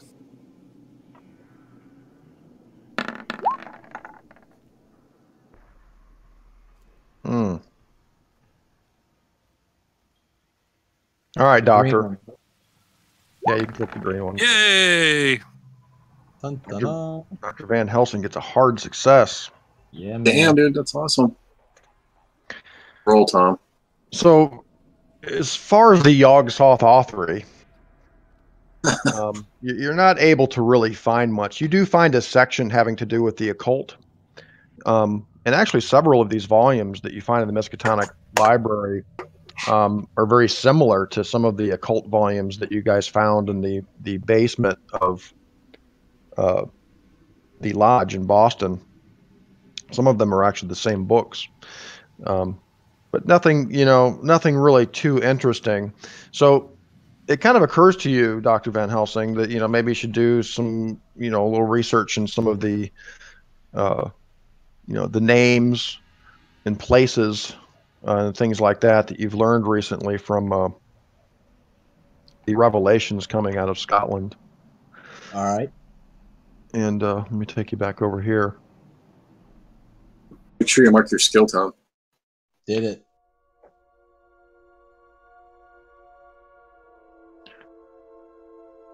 So you find a couple of things here.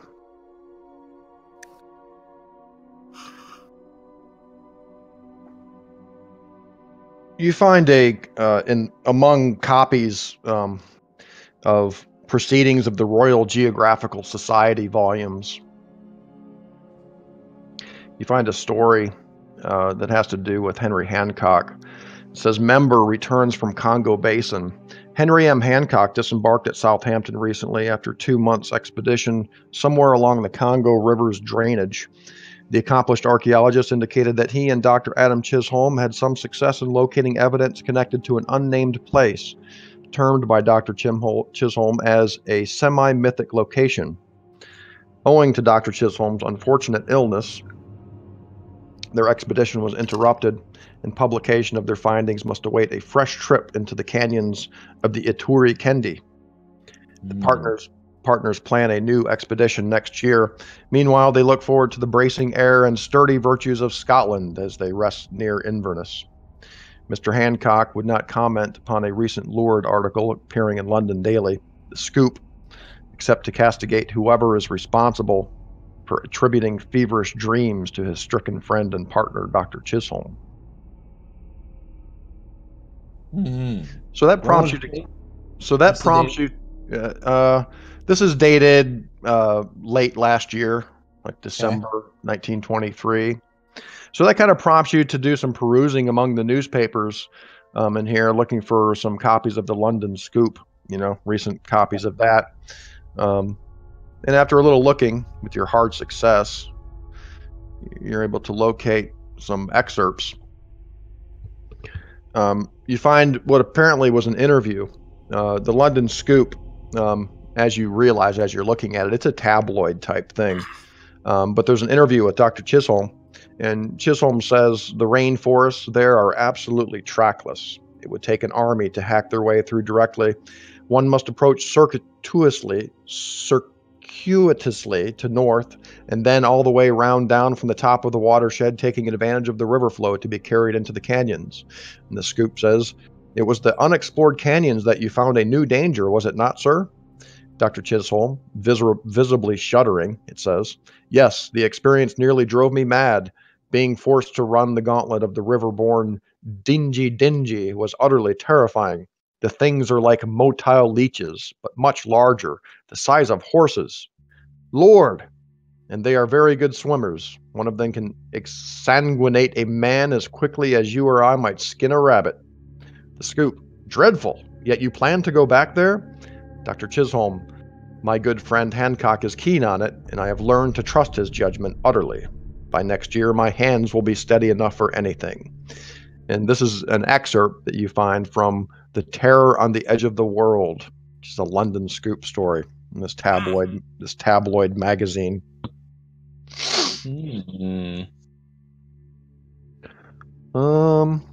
That's our next trip to be to Africa. Quite horrifying, actually.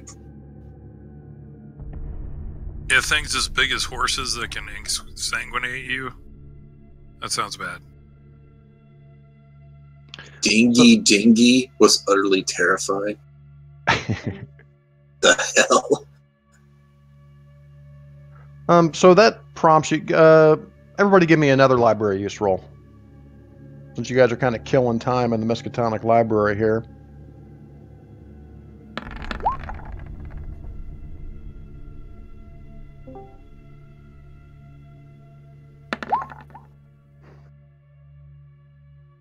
we rolling for? Library use again. Oh, okay. 222. Library use. Hooray! Yeah. Oh! Five. Extreme, man. Ooh. So Van Helsing shares this with you. He says, "Hey, look what I found on Hancock. This is pretty interesting." So that makes you kind of think, like, well, who else can? What about this the Chantrain lady? Let's see if we can find anything on Chantrain, right? Is that the French lady? Yeah. So it takes you a while, and then Sparky, you remember Jacob telling you when they first started doing research on the Hermetic Order of the Silver Twilight, they kind of came across these leads and these stories that led them to believe that something these guys had to do with witches, which led them to learning that John Scott was burned as a witch, right? So you think, well, let me look in these witchcraft books, and you find something very interesting in this book called Occult Brethren, written in 1902 by a Clive Waite. And you see this entry. Oops. You see this one entry, and the name Chantrain catches your eye. It says, in Edinburgh in 1745, Anne de Chantrain, a young girl in her late teens, was arrested on charges of witchcraft.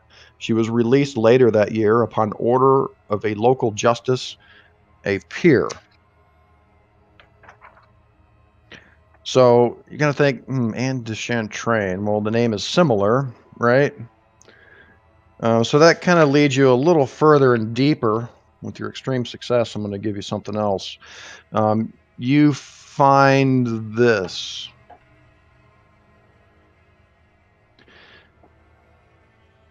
You find this very large, thick tome called Great Witches of Britain.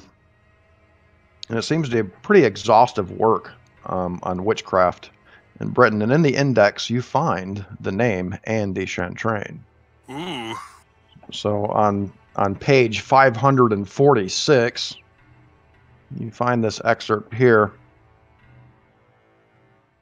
It says, there are almost no instances of witchcraft reported in the Western Highlands in the last 400 years.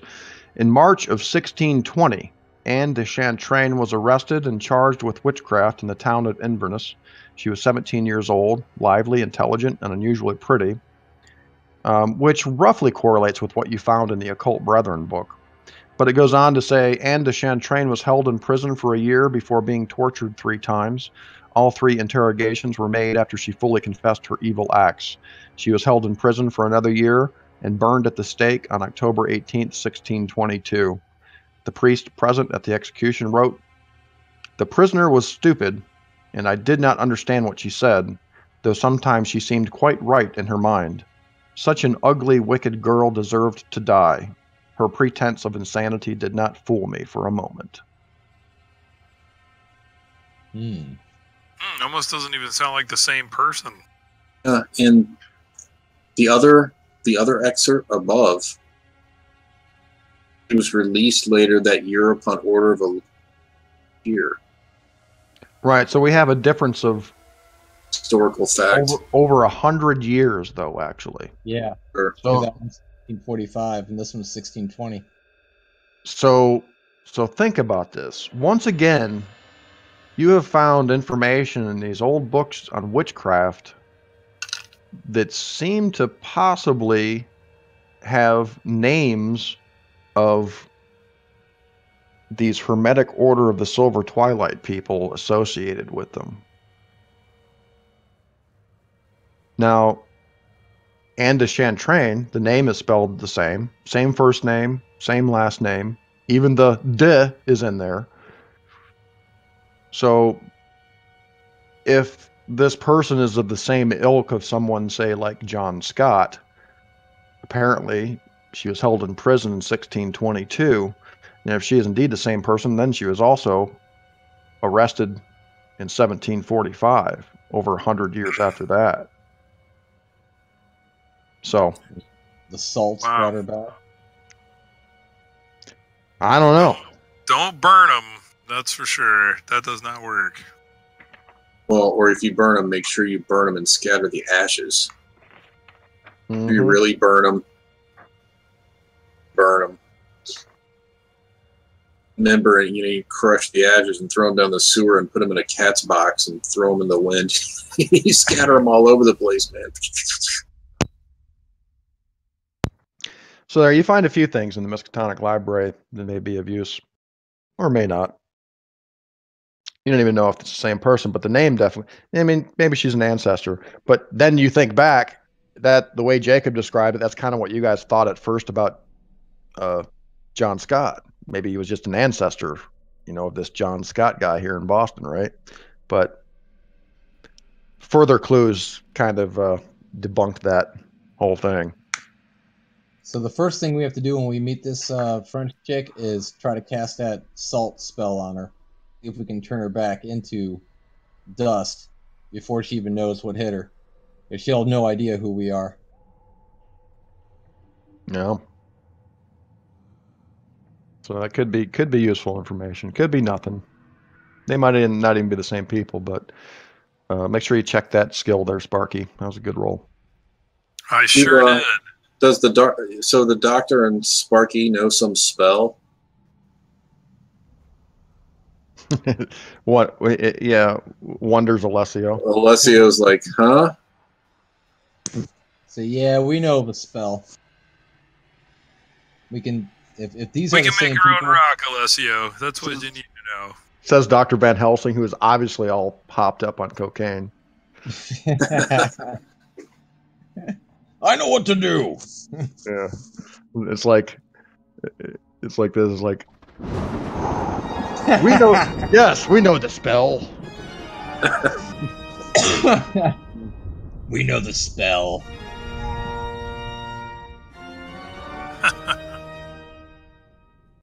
Nice. And everybody wonders where the music came from. What was that?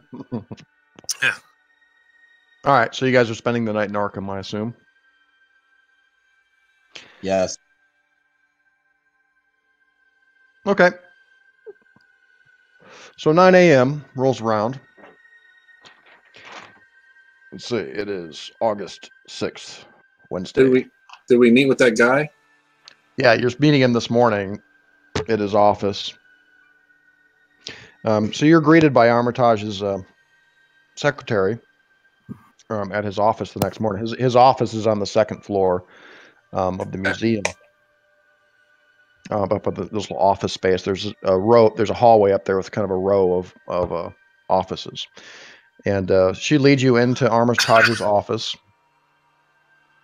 and you see an elderly bearded gentleman sitting behind a great oak desk, and there are all kinds of artifacts on these shelves on his wall, and photos of him when he was younger, which he looks to be standing among other professors or done these looks like a bunch of archaeological digs, things like that. Any elder signs on the shelf? No. Van Helsing's looking around. Any elder signs? No. At least nothing obvious. Okay. But he stands, and he extends his hand. He comes and walks around his desk and extends his hand to you. And gentlemen, we introduce ourselves. Yeah, Dr. Henry Armitage. Pleased to meet you. Pleased to meet you. I've read many good things about you, Dr. Armitage. It's a pleasure to finally meet you. Marshal Sparks. Yes, Mr. Sparks. I understand that you're a relative of Jacob Crowninshield. I am. I was so sorry to hear about what happened. Well, as you know, Jacob and all of us are,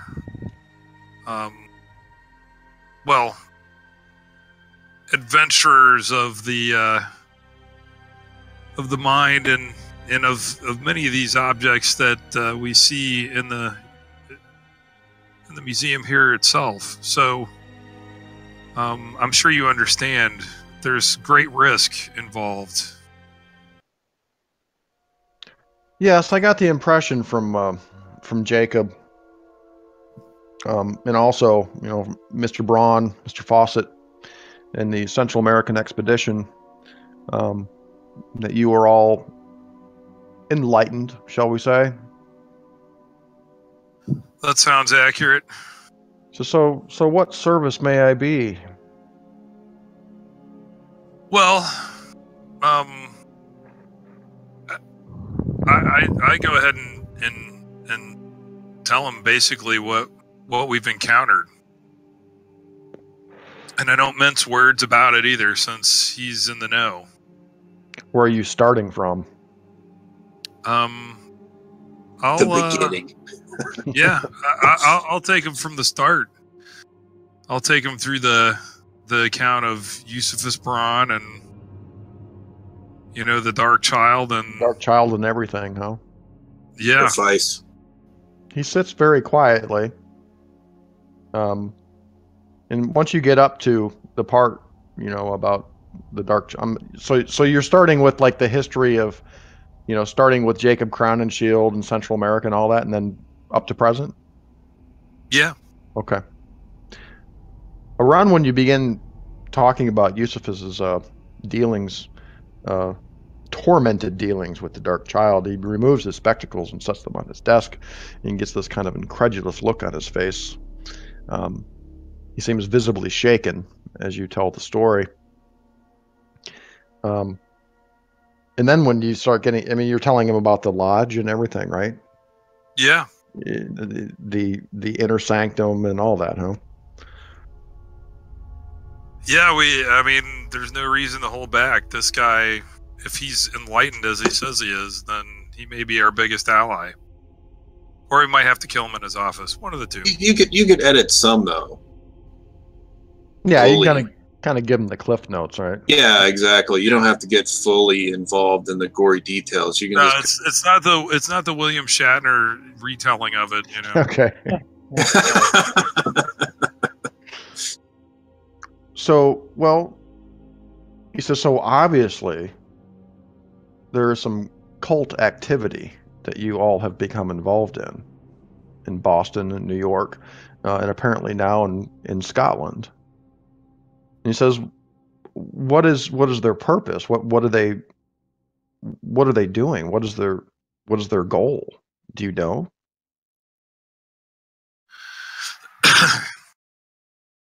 We know their goal is to bring things forth onto this plane of existence that don't belong here. It almost seems like the goal is to,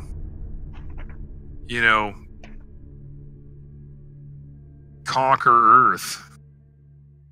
And we also know that they're reaching out even beyond these places you heard of. More, they're making contacts in Germany, Egypt, Africa. They're expanding. They're trying to develop a larger network.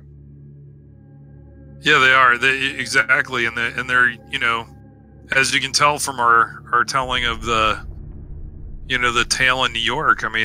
They're using innocent people to power their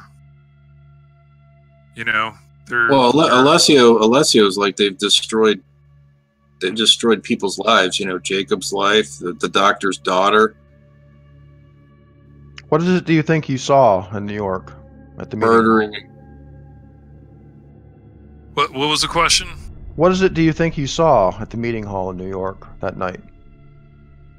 All I can say is that being in World War I with Jacob and all of the things he's seen until now, and not having him shaken to the core, and then to have a break of such a magnitude, it had to be something from another world.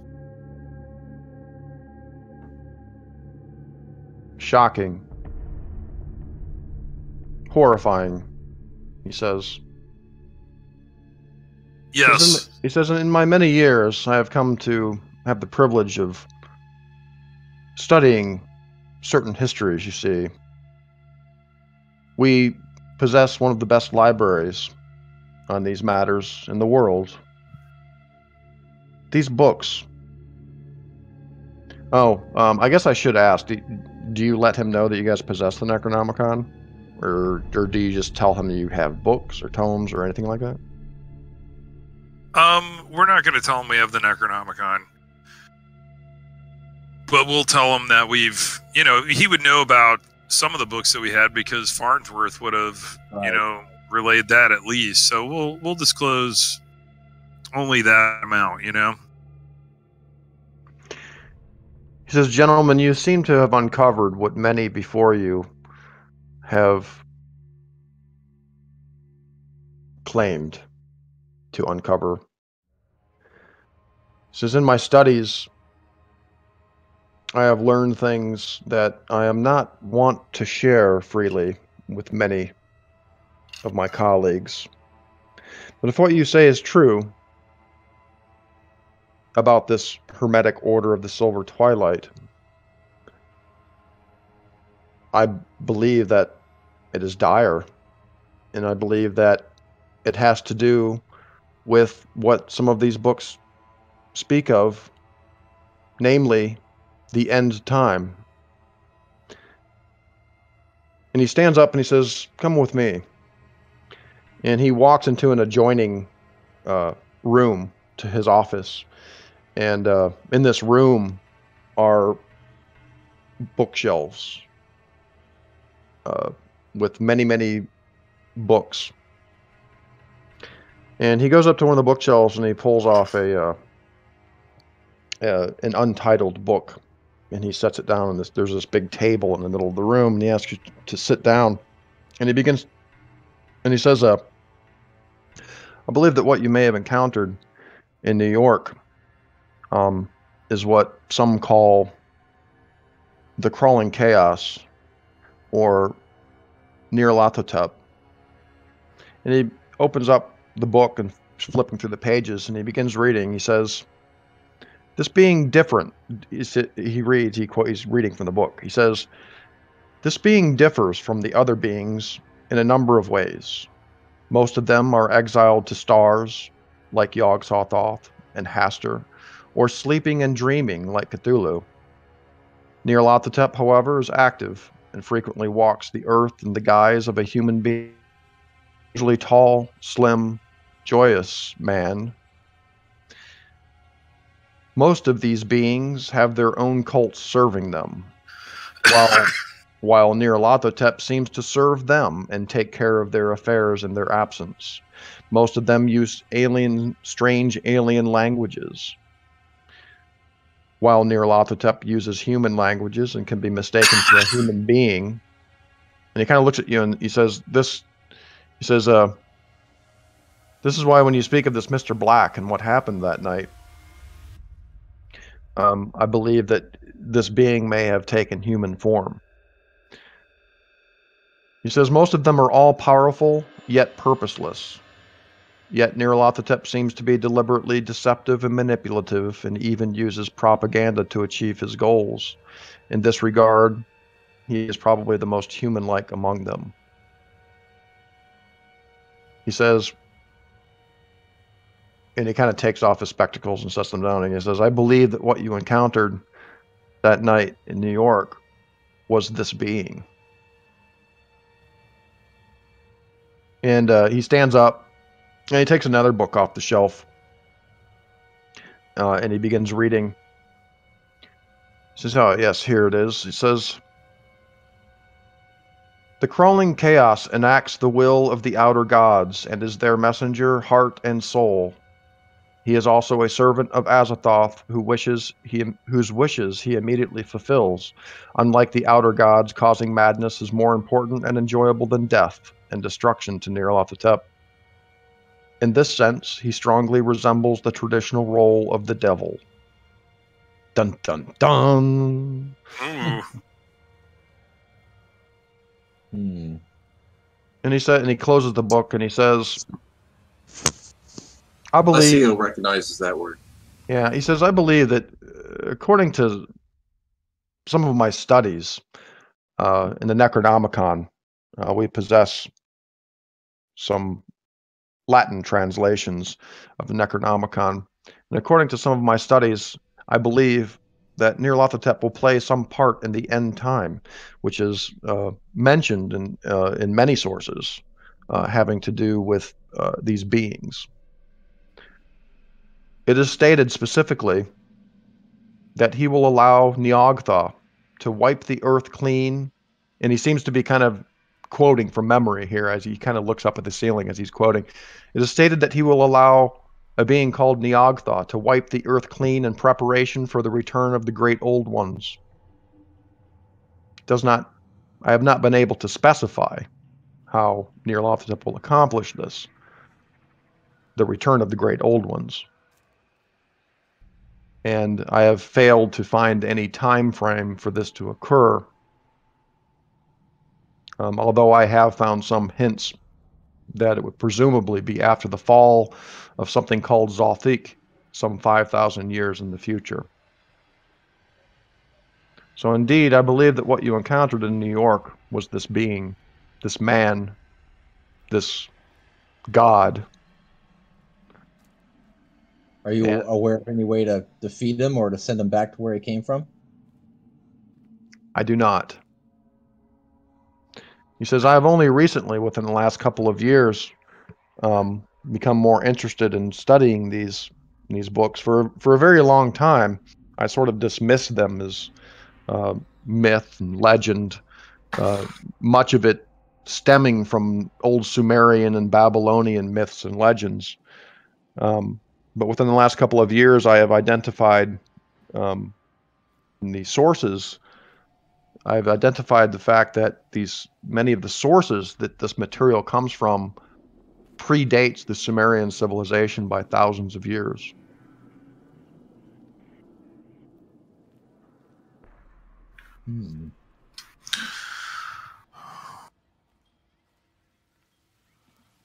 We need your stone. We need your stone. The stone? You mean the Star Stone? Yes.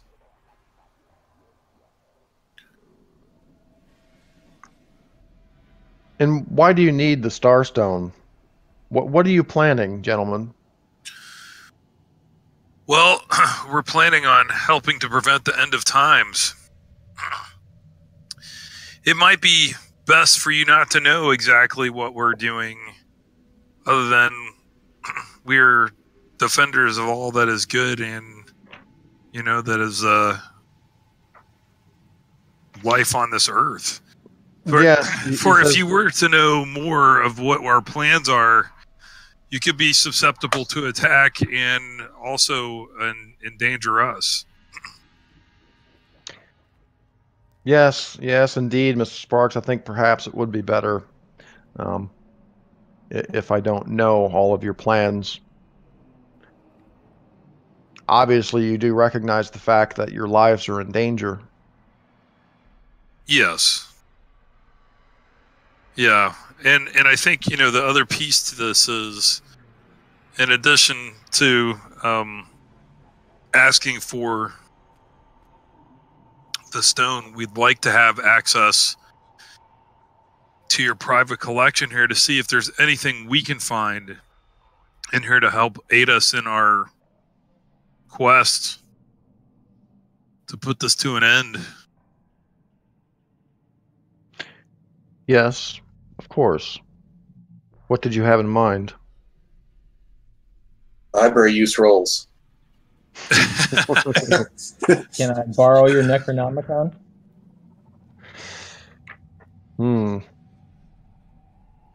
I can read Latin very well. Well, it so happens, Dr. Van Helsing, that the Latin translations we have are Spanish editions. 4 of them, in fact.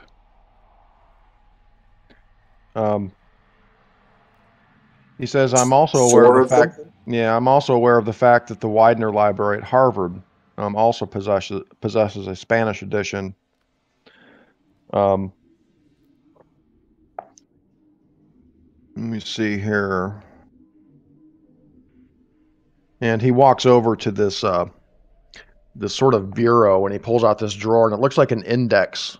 Oh, there's all these index cards and stuff in there, and he's flipping through them. He says, as far as the Latin translations of the Necronomicon, 2 German specimens lie in the British Museum. Also, at Salem's Kester Library, there's a German specimen. I also believe that other Spanish editions are circulating among private collectors. Oh, of course. Have you ever heard of the Dr. John Dee version of the Necronomicon? No. There was an English translation made by Dr. John Dee around 1586 while he was touring Europe in the company of Edward Kelly. And although evidence is inconclusive, it's believed that Dee's version is believed to have been made from the extant Greek manuscript version owned by a certain Baron von Hauptmann, Transylvania. Really? Of course, the Dee translations, heavily expurgated and often reinterpreted. It exists only in manuscript form. 3 complete copies of the Dee manuscript are known to exist. And you have one? Alas, no. It's rumored that back in the mid-1600s, 1650s, it was thought that one of the Dee manuscripts was owned by the Whately family of Dunwich. Although I haven't really followed up on that. Whatever happened to the Whatleys? I believe their ancestors still live in the area.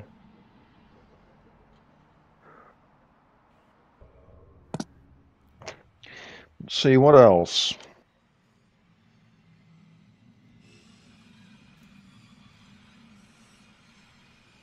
He's looking through his cards.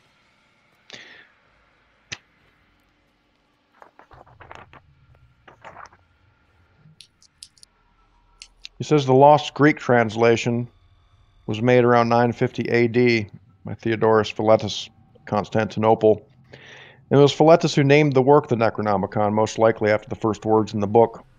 And unlike later versions, the original Greek manuscript contains accurate copies of most of El-Azrad's charts and tables. Numerous copies of the manuscript circulated amongst scholars until the year 1050, when it was banned by the Patriarch Michael and publicly burned. Of course, in 1501, an unknown Italian printer, possibly Manutius, published a folio-sized edition of the Greek version of fewer than 100 copies. Made from one of the last surviving manuscripts, the printed edition unfortunately lacked most of the charts and tables. And it was the last evidence we have for the existence of a complete Greek manuscript. The last Greek printed version was believed burned along with the rest of a certain Salem man's library in 1692. Although another copy is supposedly held at San Marcos University in Lima, Peru. They have an original, right? Who? Sparky and the Doctor. Yes. Yes, they do. They have the original. I mean, they have the original with all the tables and charts in it. Yep. Yes, apparently they have either the original or a copy from what appears from what the information that he's giving you. It's probably one of the numerous copies circulated around 1050 AD when it was banned and publicly burned by the church. Although there is a distinct possibility that you possess the actual Greek translation by Theodorus Philetus around 950 AD. Wow. Well, I mean, I don't know. maybe after we leave we can talk about it. Maybe this guy would be the best place for this, or I don't know. Yeah, and he tells you straight up that the Miskatonic possesses 4 Spanish editions of the Latin translation. You can read that, can't you? Someone has Latin. Doesn't someone have Latin? I have Latin. Mm-hmm. But yes, can I read that? Well, I should be clear. When I say 4 Spanish editions, I'm not saying that they are written in Spanish. They were published by Spanish printers. Okay. Okay. Got it. Okay. Well, yes. I've got Latin at 20%. So yeah, 65% in Spain. Yeah. So together we make it 85%. Okay. Yeah. Well, I'll say, along with the stone, and what we're trying to attempt, could we borrow one of these Spanish editions that would probably greatly aid us in our task? I know having these in the collection is invaluable, but isn't saving the planet Earth also somewhat invaluable?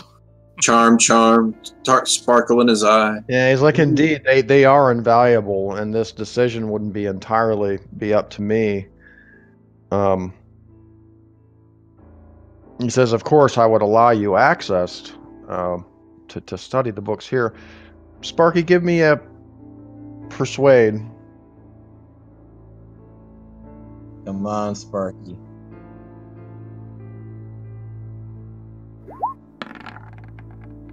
Eight. Nailed it. Dude. All right, give me one second here. Just guy up the ass if you wanted to. I'm not interested, but no, I'm not either. I'm just saying you could. You convinced him. You extremely convinced him. I'll give you 2 of the copies. Why not?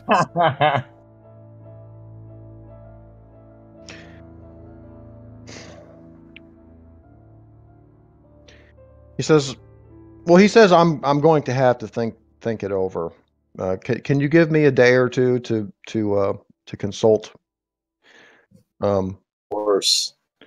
He says, of course, if I were to agree to lend you one of these specimens, could you provide any collateral? What would be acceptable collateral?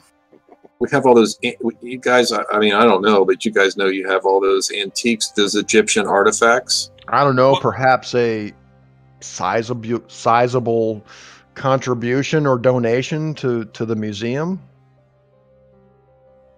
Oh, yeah, Alessio's like, how much are you looking for? What's sizable? What's sizable? He kind of blushes and he's like, well. No, just straight out. How much money are you looking for? Well, we could. What about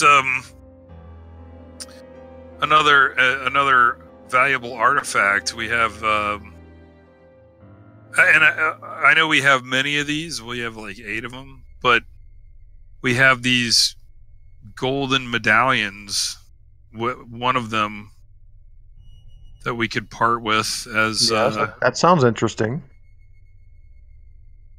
Well, they were. You mean the medallions that you found in the Honduras? I say we have one of them. Yeah, we could part with. And you guys also have those Egyptian artifacts that you one of those along with Yeah, the ones that we took from the cabin. Yeah, before you burned it to the ground. Oh, and I got that kaleidoscope too from the future.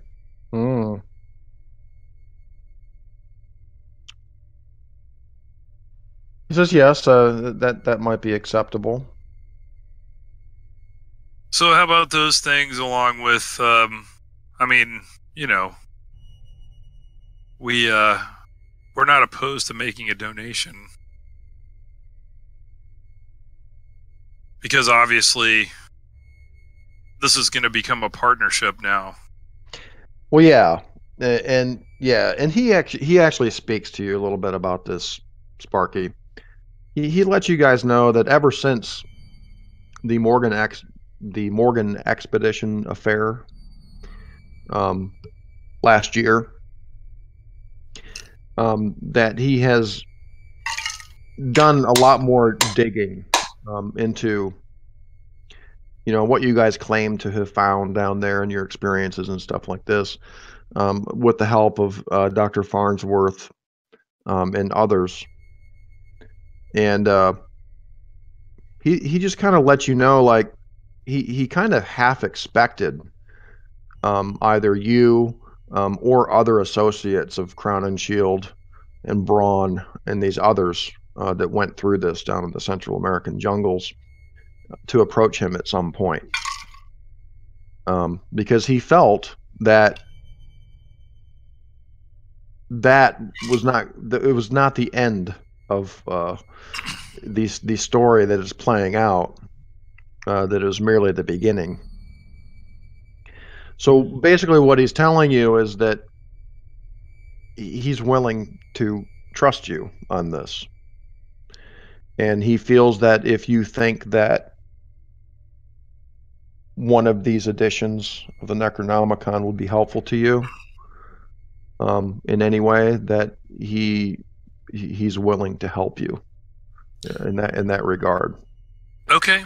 Well, that sounds good. And you know, so if he needs a day, they'll allow us to go back and, you know, grab a few of these things for collateral. Mm-hmm. And then we can also talk about just straight giving this guy this Greek book, because, guys, we can't really use it. Well, not yet. I don't want to get rid of the Greek book yet. One of our new characters might speak Greek.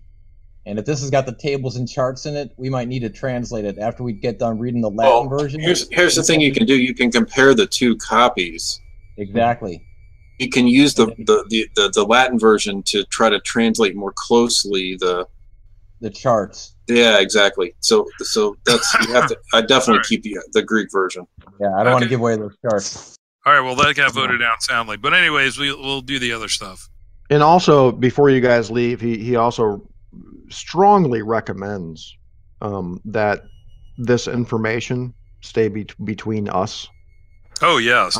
And that there are people, and worse, in this world that would kill you for this book, just so you understand. He says, especially after what you've told me about your exploits and your adventures per se, it's very dangerous to even be in possession of this book. May I ask who you are going to consult with? I mean, given this danger, I mean, should you be talking to other people outside that and other people know that we have this? He says, trust me, Dr. Van Helsing, there are others such as I that well know the dangers involved in what's happening. And I can tell you with utmost confidence that any of my associates that I would choose to consult on this matter will keep your secrets, and we're going to keep this strictly confidential. I promise you that. Okay. I accept his explanation. Okay. All right. Nice roll, Sparky. Oh. Yeah, man. Nailed it. My pleasure to have some great rolls. I had some pretty crappy ones to start the night, so that was good. Yeah. Sparky turned on the charm there.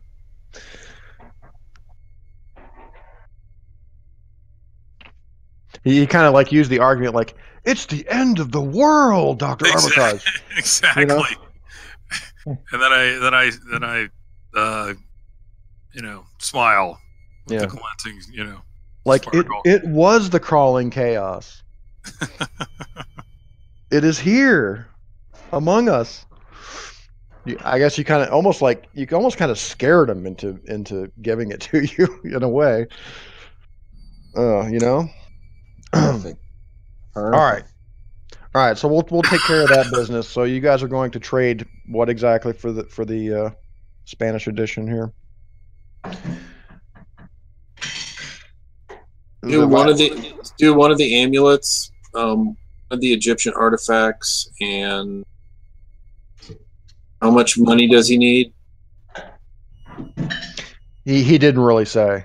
That's really kind of going to be up to you guys how much cash you want to donate to the cause there.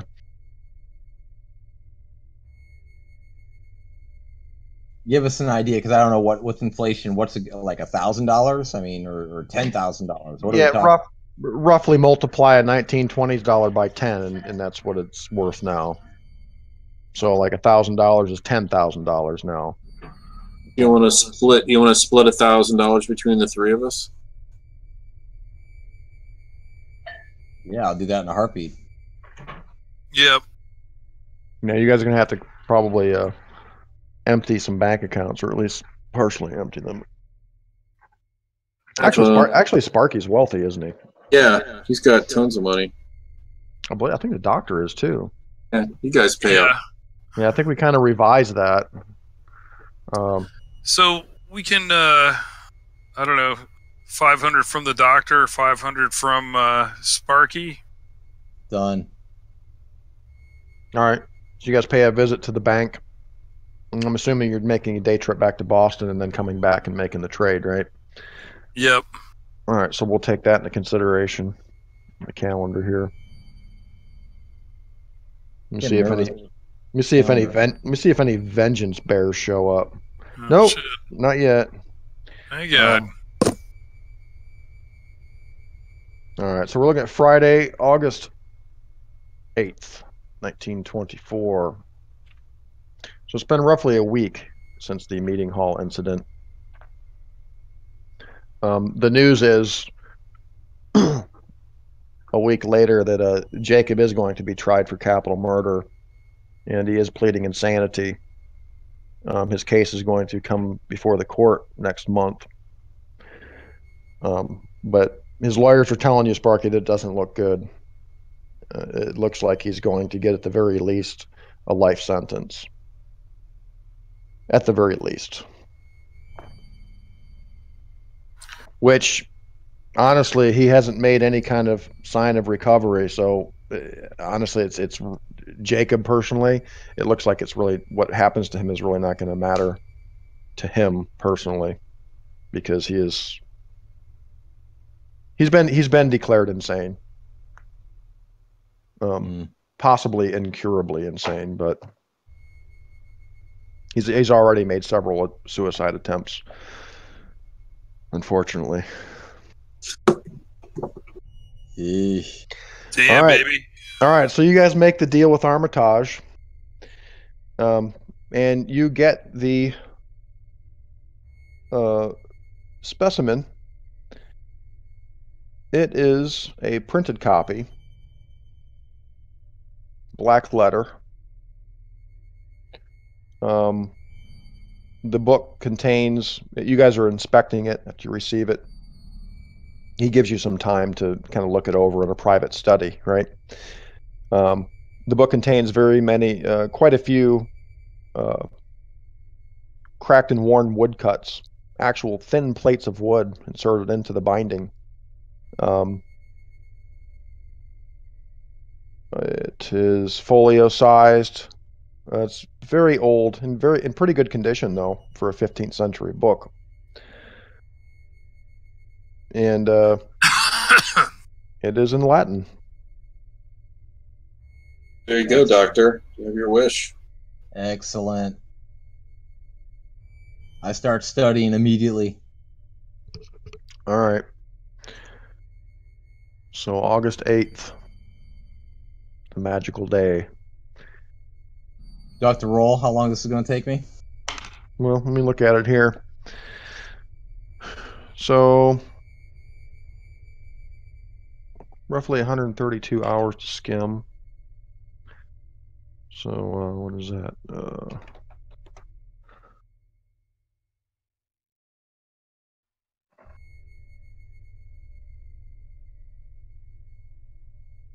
It's going to take you. Man, it's going to take you about 5 days to give it a first good read through.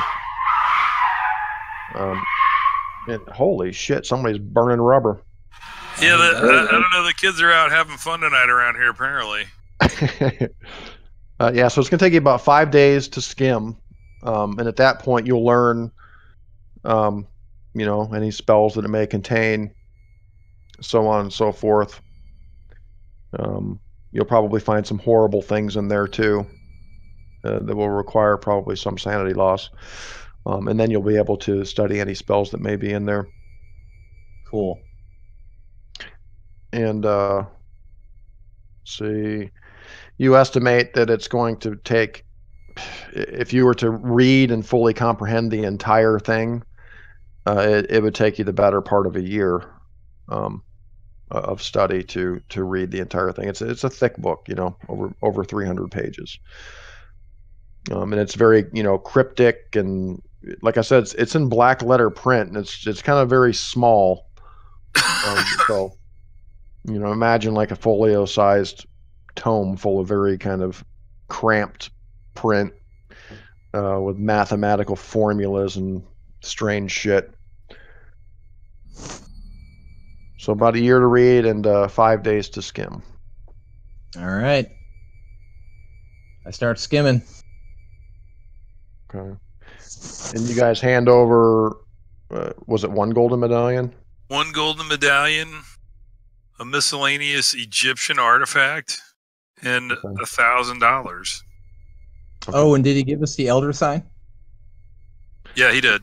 Yeah, he gives you a star stone. Cool. Woohoo! Apparently he has several. Oh. Yeah. Excellent. He tells you that. He tells you that some of them were found in some ruins just outside Mexico City. Others have been found in the Congo Basin, Africa. It says they have been found all over the world in the last 100 years or so, and I've managed to collect a number of them. How big is this thing, Sean? Is it? It's about the size. It's about the size of a fist. Okay, cool. It would fit in your pocket. Yeah. Does he have enough throw that in your pocket. What'd you say, Tom?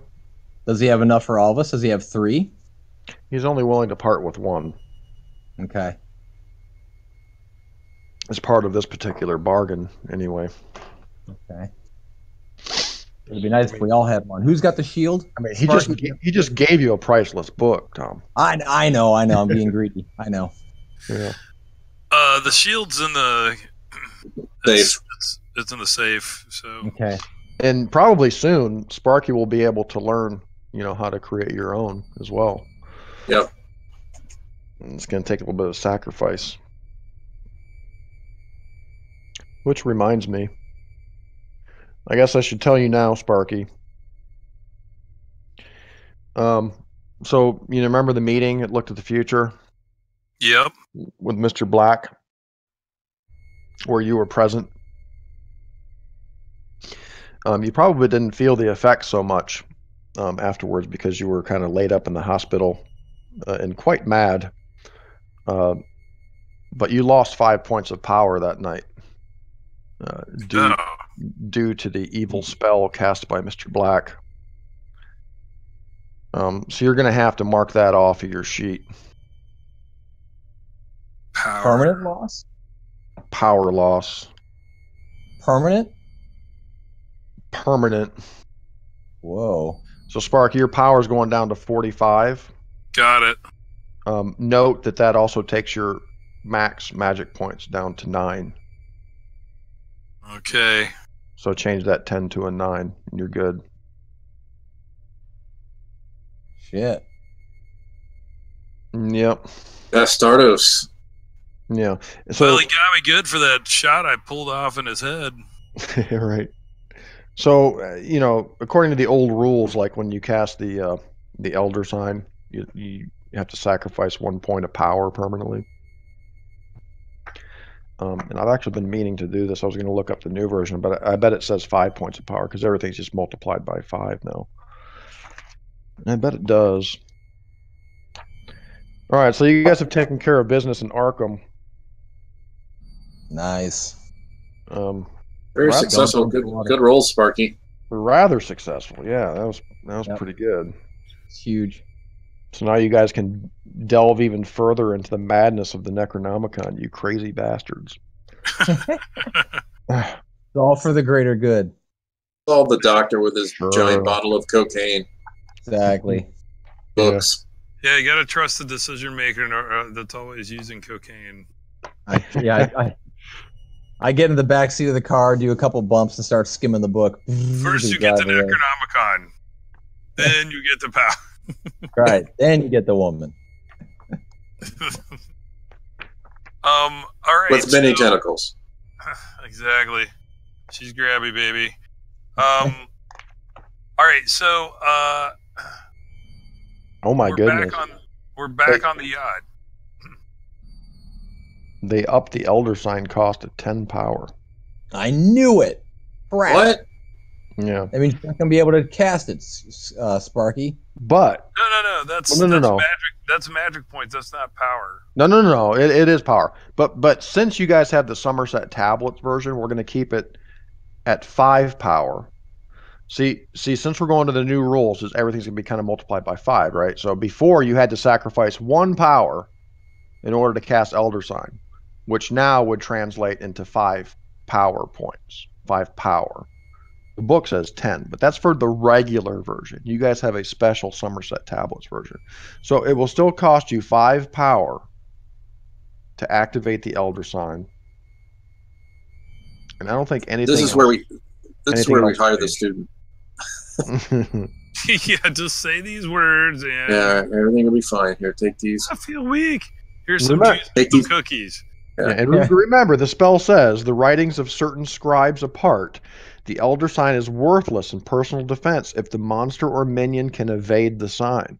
Those wearing an Elder Sign around the neck, for instance, might gain protection for a few square inches of flesh where the sign rests against the skin. However, the rest of the wearer's body would be completely vulnerable. So really where it's useful is warding portals, entrances, doorways, tunnels, things like that. Wearing it around your neck and hoping that it will save you is probably not going to work. You have to place it like at an entrance or... Exactly. Yeah, it's like you're running away from something horrible and you throw it in the doorway. Yes. And you've seen that, well, you haven't personally, but it worked down in Honduras, when Percy cast it on the floor from the gate to the Dreamlands. It worked. Yeah. So amazing.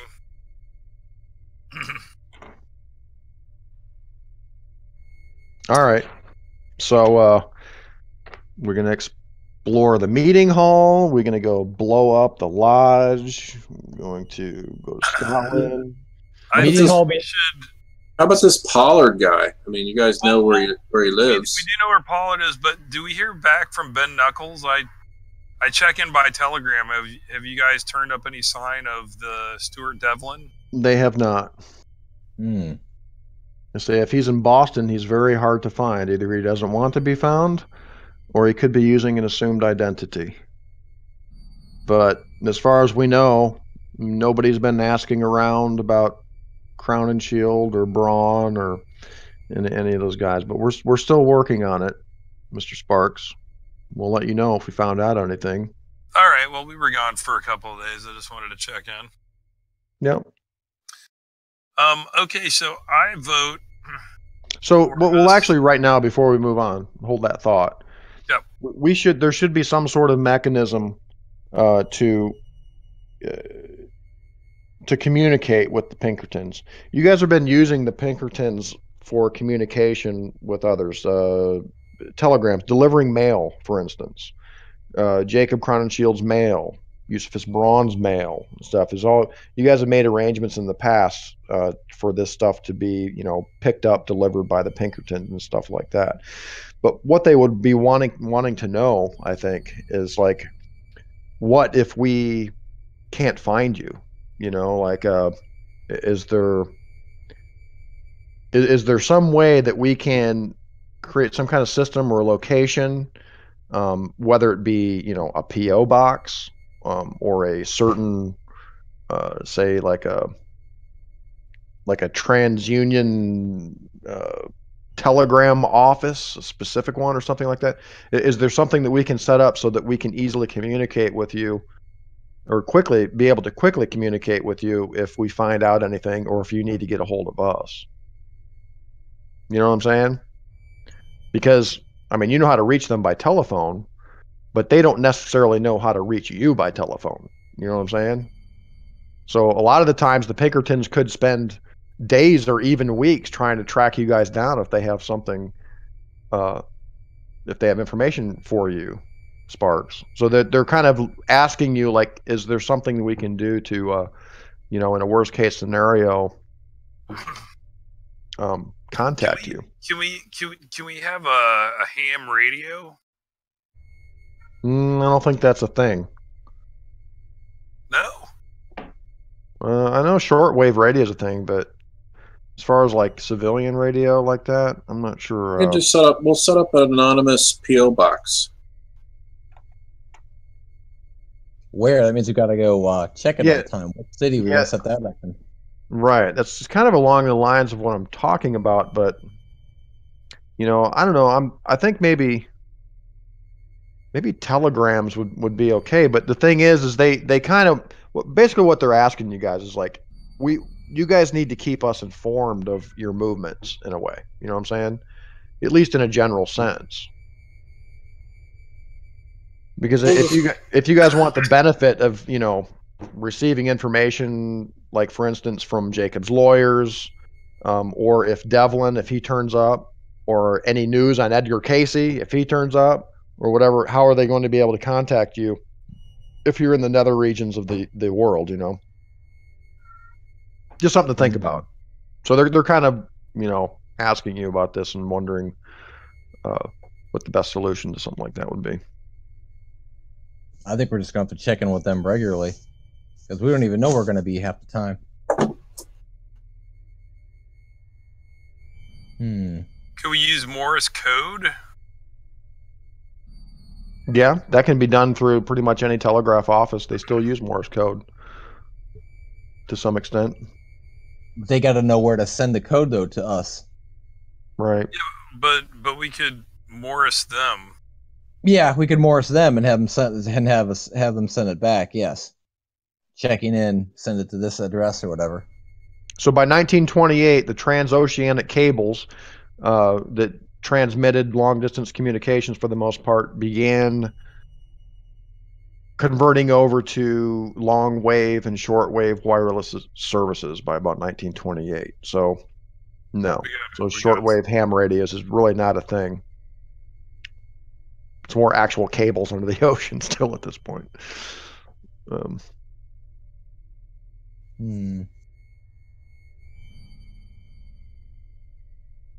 right. That's something to keep in mind. Something to keep in mind, just something to think about. So we just got to remember to reach out to these guys. Yeah, up till now I've just kind of played it fast and loose. I'm sure you've noticed. I'll be like, yeah, well, Ben Knuckles or the Pinkertons get in touch with you and give you Jacob's mail with this or whatever. But as you guys start moving about, you know, Ireland, if you wind up in the Antarctic or something, how's anybody going to know where you are or whatever? Let's just try to check. We'll try to check in, guys. Let's try to remember to be a little more. We'll check in a little more frequently with them. How about how about we just use semaphore? What? That's what they use, like the flags outside of the boats. Yeah. Oh yeah. Yeah. All right. What? Yeah. All right. We'll build giant fire. So you guys are driving through the Massachusetts wilderness back to Boston with your newly acquired Necronomicon, talking about stuff. And Sparky, you're beginning to catch glimpses in your mind's eye about that night at the meeting hall. And you remember shooting somebody in the head, and then you realize it starts coming back to you. You start remembering what happened that night. just little bits and pieces at this point. Okay. How am I feeling? Uneasy or? A little uneasy, yeah. It was very traumatic for you. You think of the shadow. You can't quite see it in your mind. You know that Van Helsing saw it. I don't know if he's actually described it to you. Probably not. But yeah, the shadow looming before you. It's just a black shadow. You can't. It's almost as if your mind won't let you see it at this point. Whatever it was terrible. Yeah, I'm not going to describe it to you. I rub my temples. Doctor's merciful. Yeah, your cousin Jacob certainly remembers it. And you see what's done to him. Doctor, he's looking for sharp objects. Would help me out? Yeah. I'm sure it will.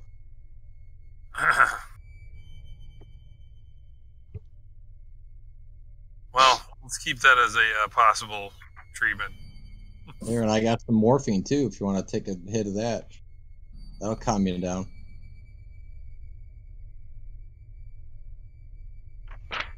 I'm gonna hold off. Maybe just a brandy or something when we get back to the boat. I can tell you one more thing that the Pinkertons contact you about when they let you know, and they're asking you these questions and stuff like that. They have told you that recently in the newspapers, in the obituaries in New York, they've been able to identify some of these people who were more or less members of Look to the Future, or at least attendees of the meetings. And their descriptions of the way they died do not match in any way, shape, or form to what you guys witnessed that night. Apparently, the papers and stuff are saying there were no victims of this fire, that, there was no meeting that night and all this kind of stuff, no witnesses or anything like that. So apparently, if, of course, what you say is true, the Pinkertons are telling you that it looks like there's a cover-up as far as what happened that night in uptown in Manhattan there. Why would they cover it up? And interestingly, there are signs of they've been cleaning the area up, and it looks like there are signs of reconstruction going on at the site. Really? Looks like they may be rebuilding the meeting hall. Wow. Another government contractor doing it? Well, we don't know. We're trying to find out. But they've bulldozed the site, and they have things staked out, and looks like they're going to be building again on that site.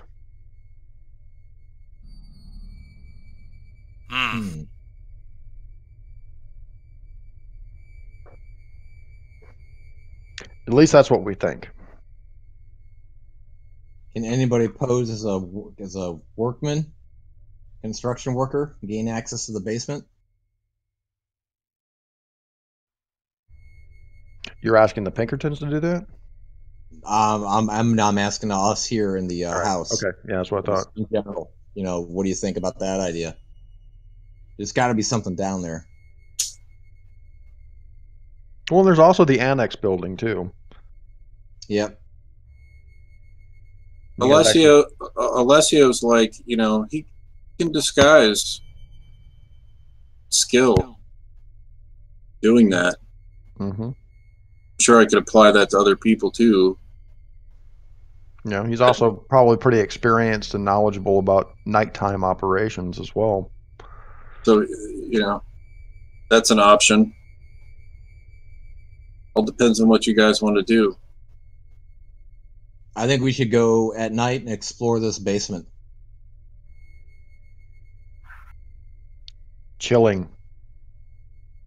Remember what you saw there that night, Dr. Van Helsing.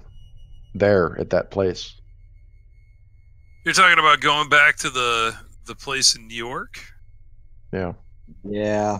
The place where you saw the shadow. I think we ought to go. I think we should disrupt their operation here in Boston again. All right. You're right. You're right. That's a good idea. And then we should head to Scotland. All right. And let's let them get their shit together a little bit more over at the place there in New York, and then we can come back when they're not as prepared for us. Yeah, and don't take what I say. Don't give what I say too much credence. I'm just trying to creep you guys out. You're fairly certain that there is some underground structure at that locale. No doubt. It's just I'm trying to say, going back there after what happened. What happened would be sort of daunting for just about anybody. Even though Van Helsing was able to keep his sanity intact after witnessing that, it'd give you the chills a little bit thinking about even going back there and risking witnessing that or even something worse. I mean, hitting your enemy in different places too is not a bad strategy. No. But yeah, you can be almost certain that there is some sort of underground structure there, and apparently those guys, those cultists, are still in place to at least some extent, according to the Pinkertons, at that locale, at the annex, in the former site of the meeting hall. And of course, the Hermetic Order of the Silver Twilight, their lodge is still in Boston, doing what they do. Mm-hmm. Yeah, that's not good. Unlike the Crowninshield Manor, which is burnt to the ground. What if we get a couple more of those beasties? Should be motivation for you guys. Beasties? Yeah, those beasties we sent last time to go get us the books. Remember? What if we got a couple more? Travelers. Yeah, the airy travelers. Travelers, and have them burn that place to the ground. Yeah.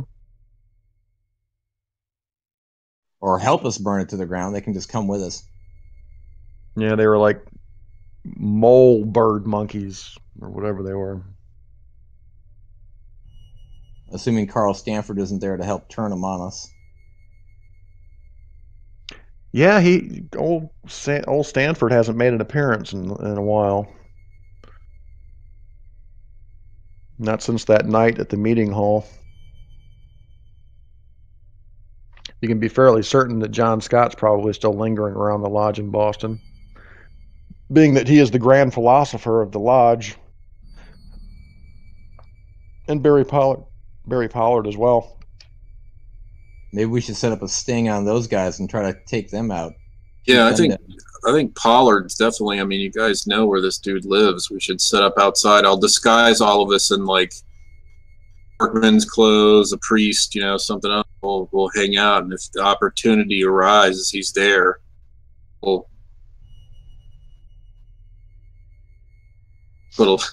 what Alessio says. Let's find this fucker and kill him. All right, I think that's a good one. Just do it the mob. Just do it the mob way. He's like, we gotta pick these guys off. We'll get this guy first. Yeah, you do it like the mob way. Like you trail him one night, late at night or something, and you get him alone in a subway car or something. Walk up to him. Yeah. And just be like, Barry Pollard, and look at you like, what? And then you just stab him in the throat or whatever, I can. My stealth is pretty good. I can sneak up behind him and pull out the wire. Make him a nice suit. Something nice. Yeah, let's start taking these guys out. That's gonna help. It's gonna help our sanity too. It's gonna make us feel better, as we know that these things start getting shut down one by one. Well, I'll tell you what. It's getting a little late. We're about the end of the session now. You guys want a week to think about it? Yeah. Yeah, but let's start there the next week. Start going back to Boston and taking these guys out at the Silver Twilight. Okay. Pollard's the first, or we can set up. We'll talk about who we want to set up on. We can do Godfather Part 1 style and like get all 5 of them all at once. Like during some like baptism. Well, they have meetings. Yeah. Kind of general meetings on Tuesday nights. And that they have the 2 a.m. meetings every once in a while for the higher initiations. Probably wouldn't be too hard to find out when those are. That piques Alessio's interest. He likes how the doctor thinks. Yeah, the doctor. All in one place. It's a good. Yep. Yep, the doctor. The doctor wants blood. Absolutely. Your poor daughter. Pregnant daughter. Yep, poor pumpkin. Poor pumpkin. I thought we scraped her womb out. She's. Oh, that's right. That's right. Yeah. That's she's right. not pregnant. Let's not go there. We did that on purpose. we took care of that abomination. That's right. That's right. You're right. Oh, goodness.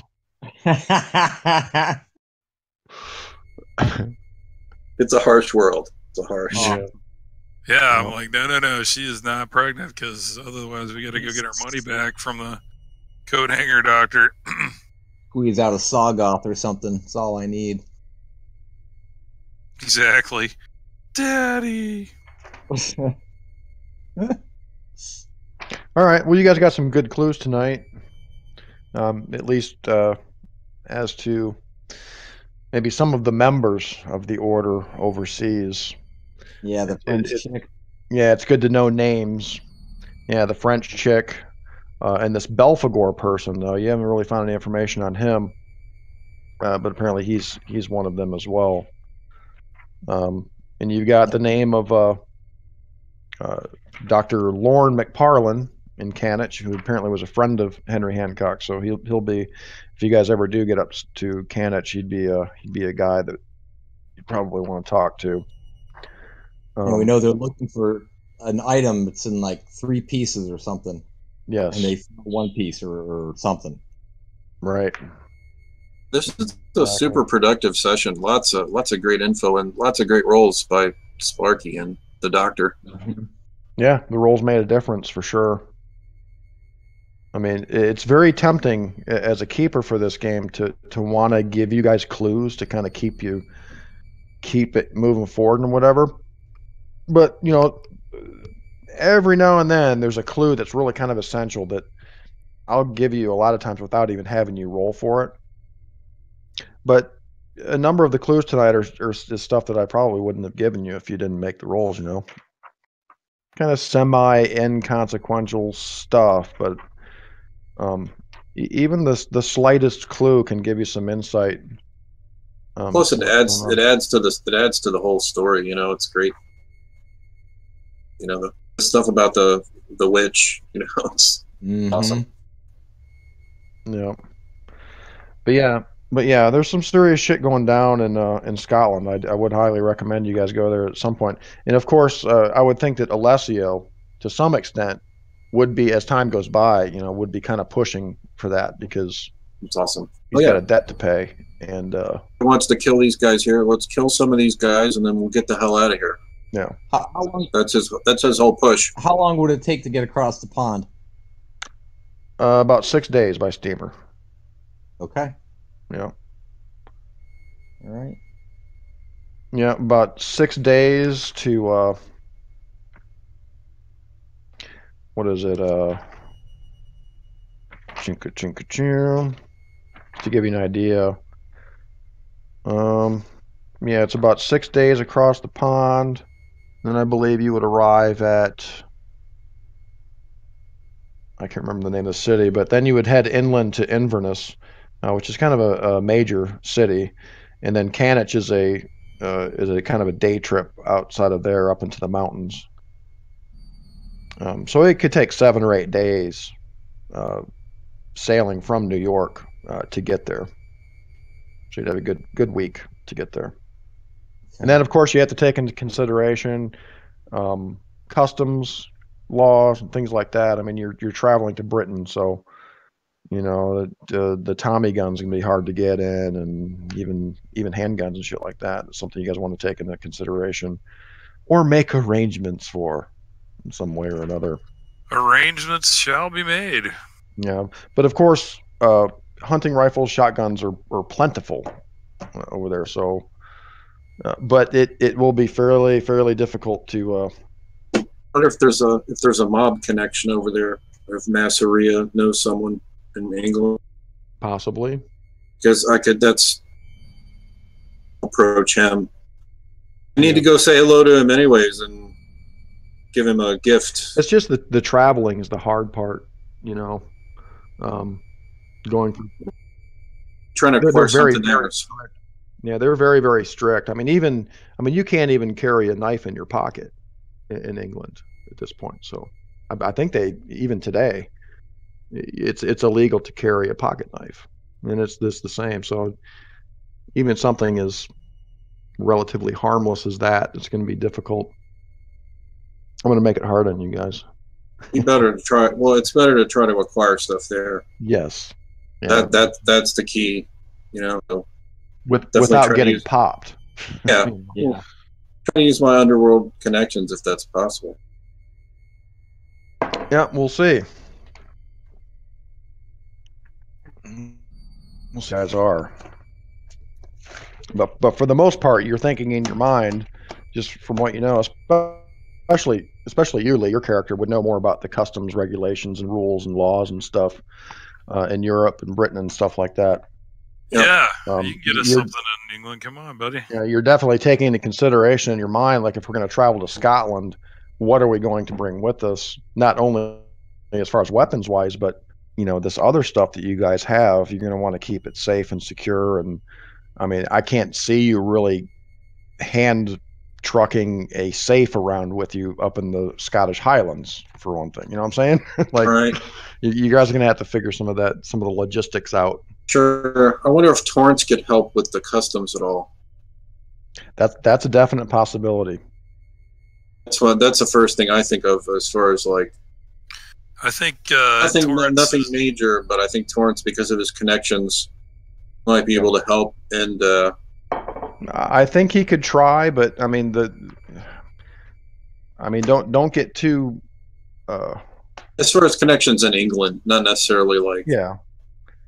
But I mean, don't get too optimistic about bringing whatever you want into England. They're very strict and very thorough.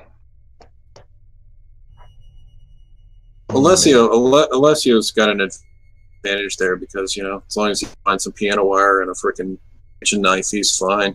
Yeah, I just need a cricket bat. Well, there you go. Yeah, there's nothing wrong with that.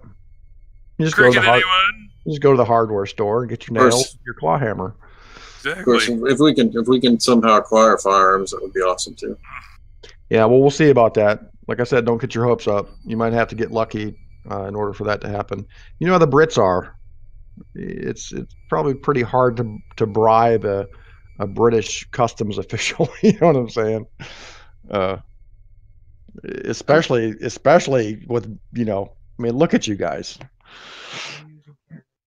I mean, maybe I mean, God, if only the ambassador were with you guys. You know, oh my God, he's the British ambassador. He'd probably float you guys over there on a Navy ship or something.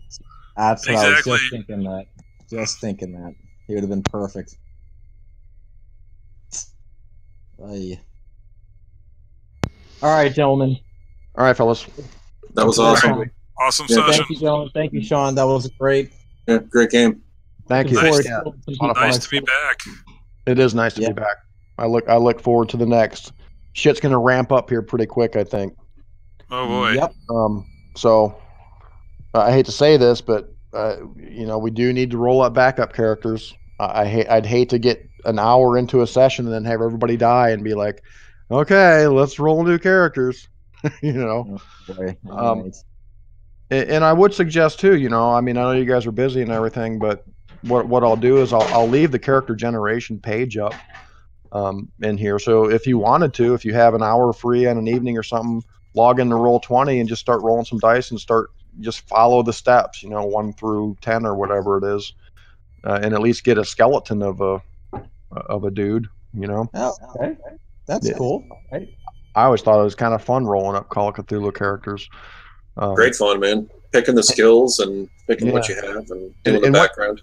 And what you can do is at the very top of the journal here, there's the character generation menu or whatever. You can open that up and it's got everything you need to roll up characters in here.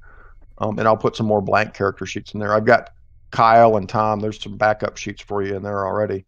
Got it. Okay, I see it. Okay. So yeah, if you get some free time, feel free to just pop in and roll up a dude. The instructions are pretty thorough and easy to understand. If you have any questions, just ask me on Discord or something. Cool. So, all right. But yeah, it'll be good to have backup characters. It's just a thing that will come in handy, I'm sure, at some point. But I'm gonna roll up another one. Yeah, but you never know, though. I mean, in my experience, I mean, even back in the day playing with Harry Campbell, I think I had a pilot character that survived an entire campaign. Of course, he was mostly insane by the end of the campaign and whatever. But you never know. Van Helsing might persevere through the thick and through the thick of it, the worst of the worst, and come out on the other side with who knows, big bottle of cocaine. Exactly. You just never know. Awesome. So yeah, now you don't have to roll up a backup character with the Greek language. Exactly. Yeah, exactly. Well, I'm going to anyway. But yes. Okay. All right, guys. Good night. We'll see you next week. All All right, man. Yeah, Thanks. sounds good, John. Good night, everybody. Good night.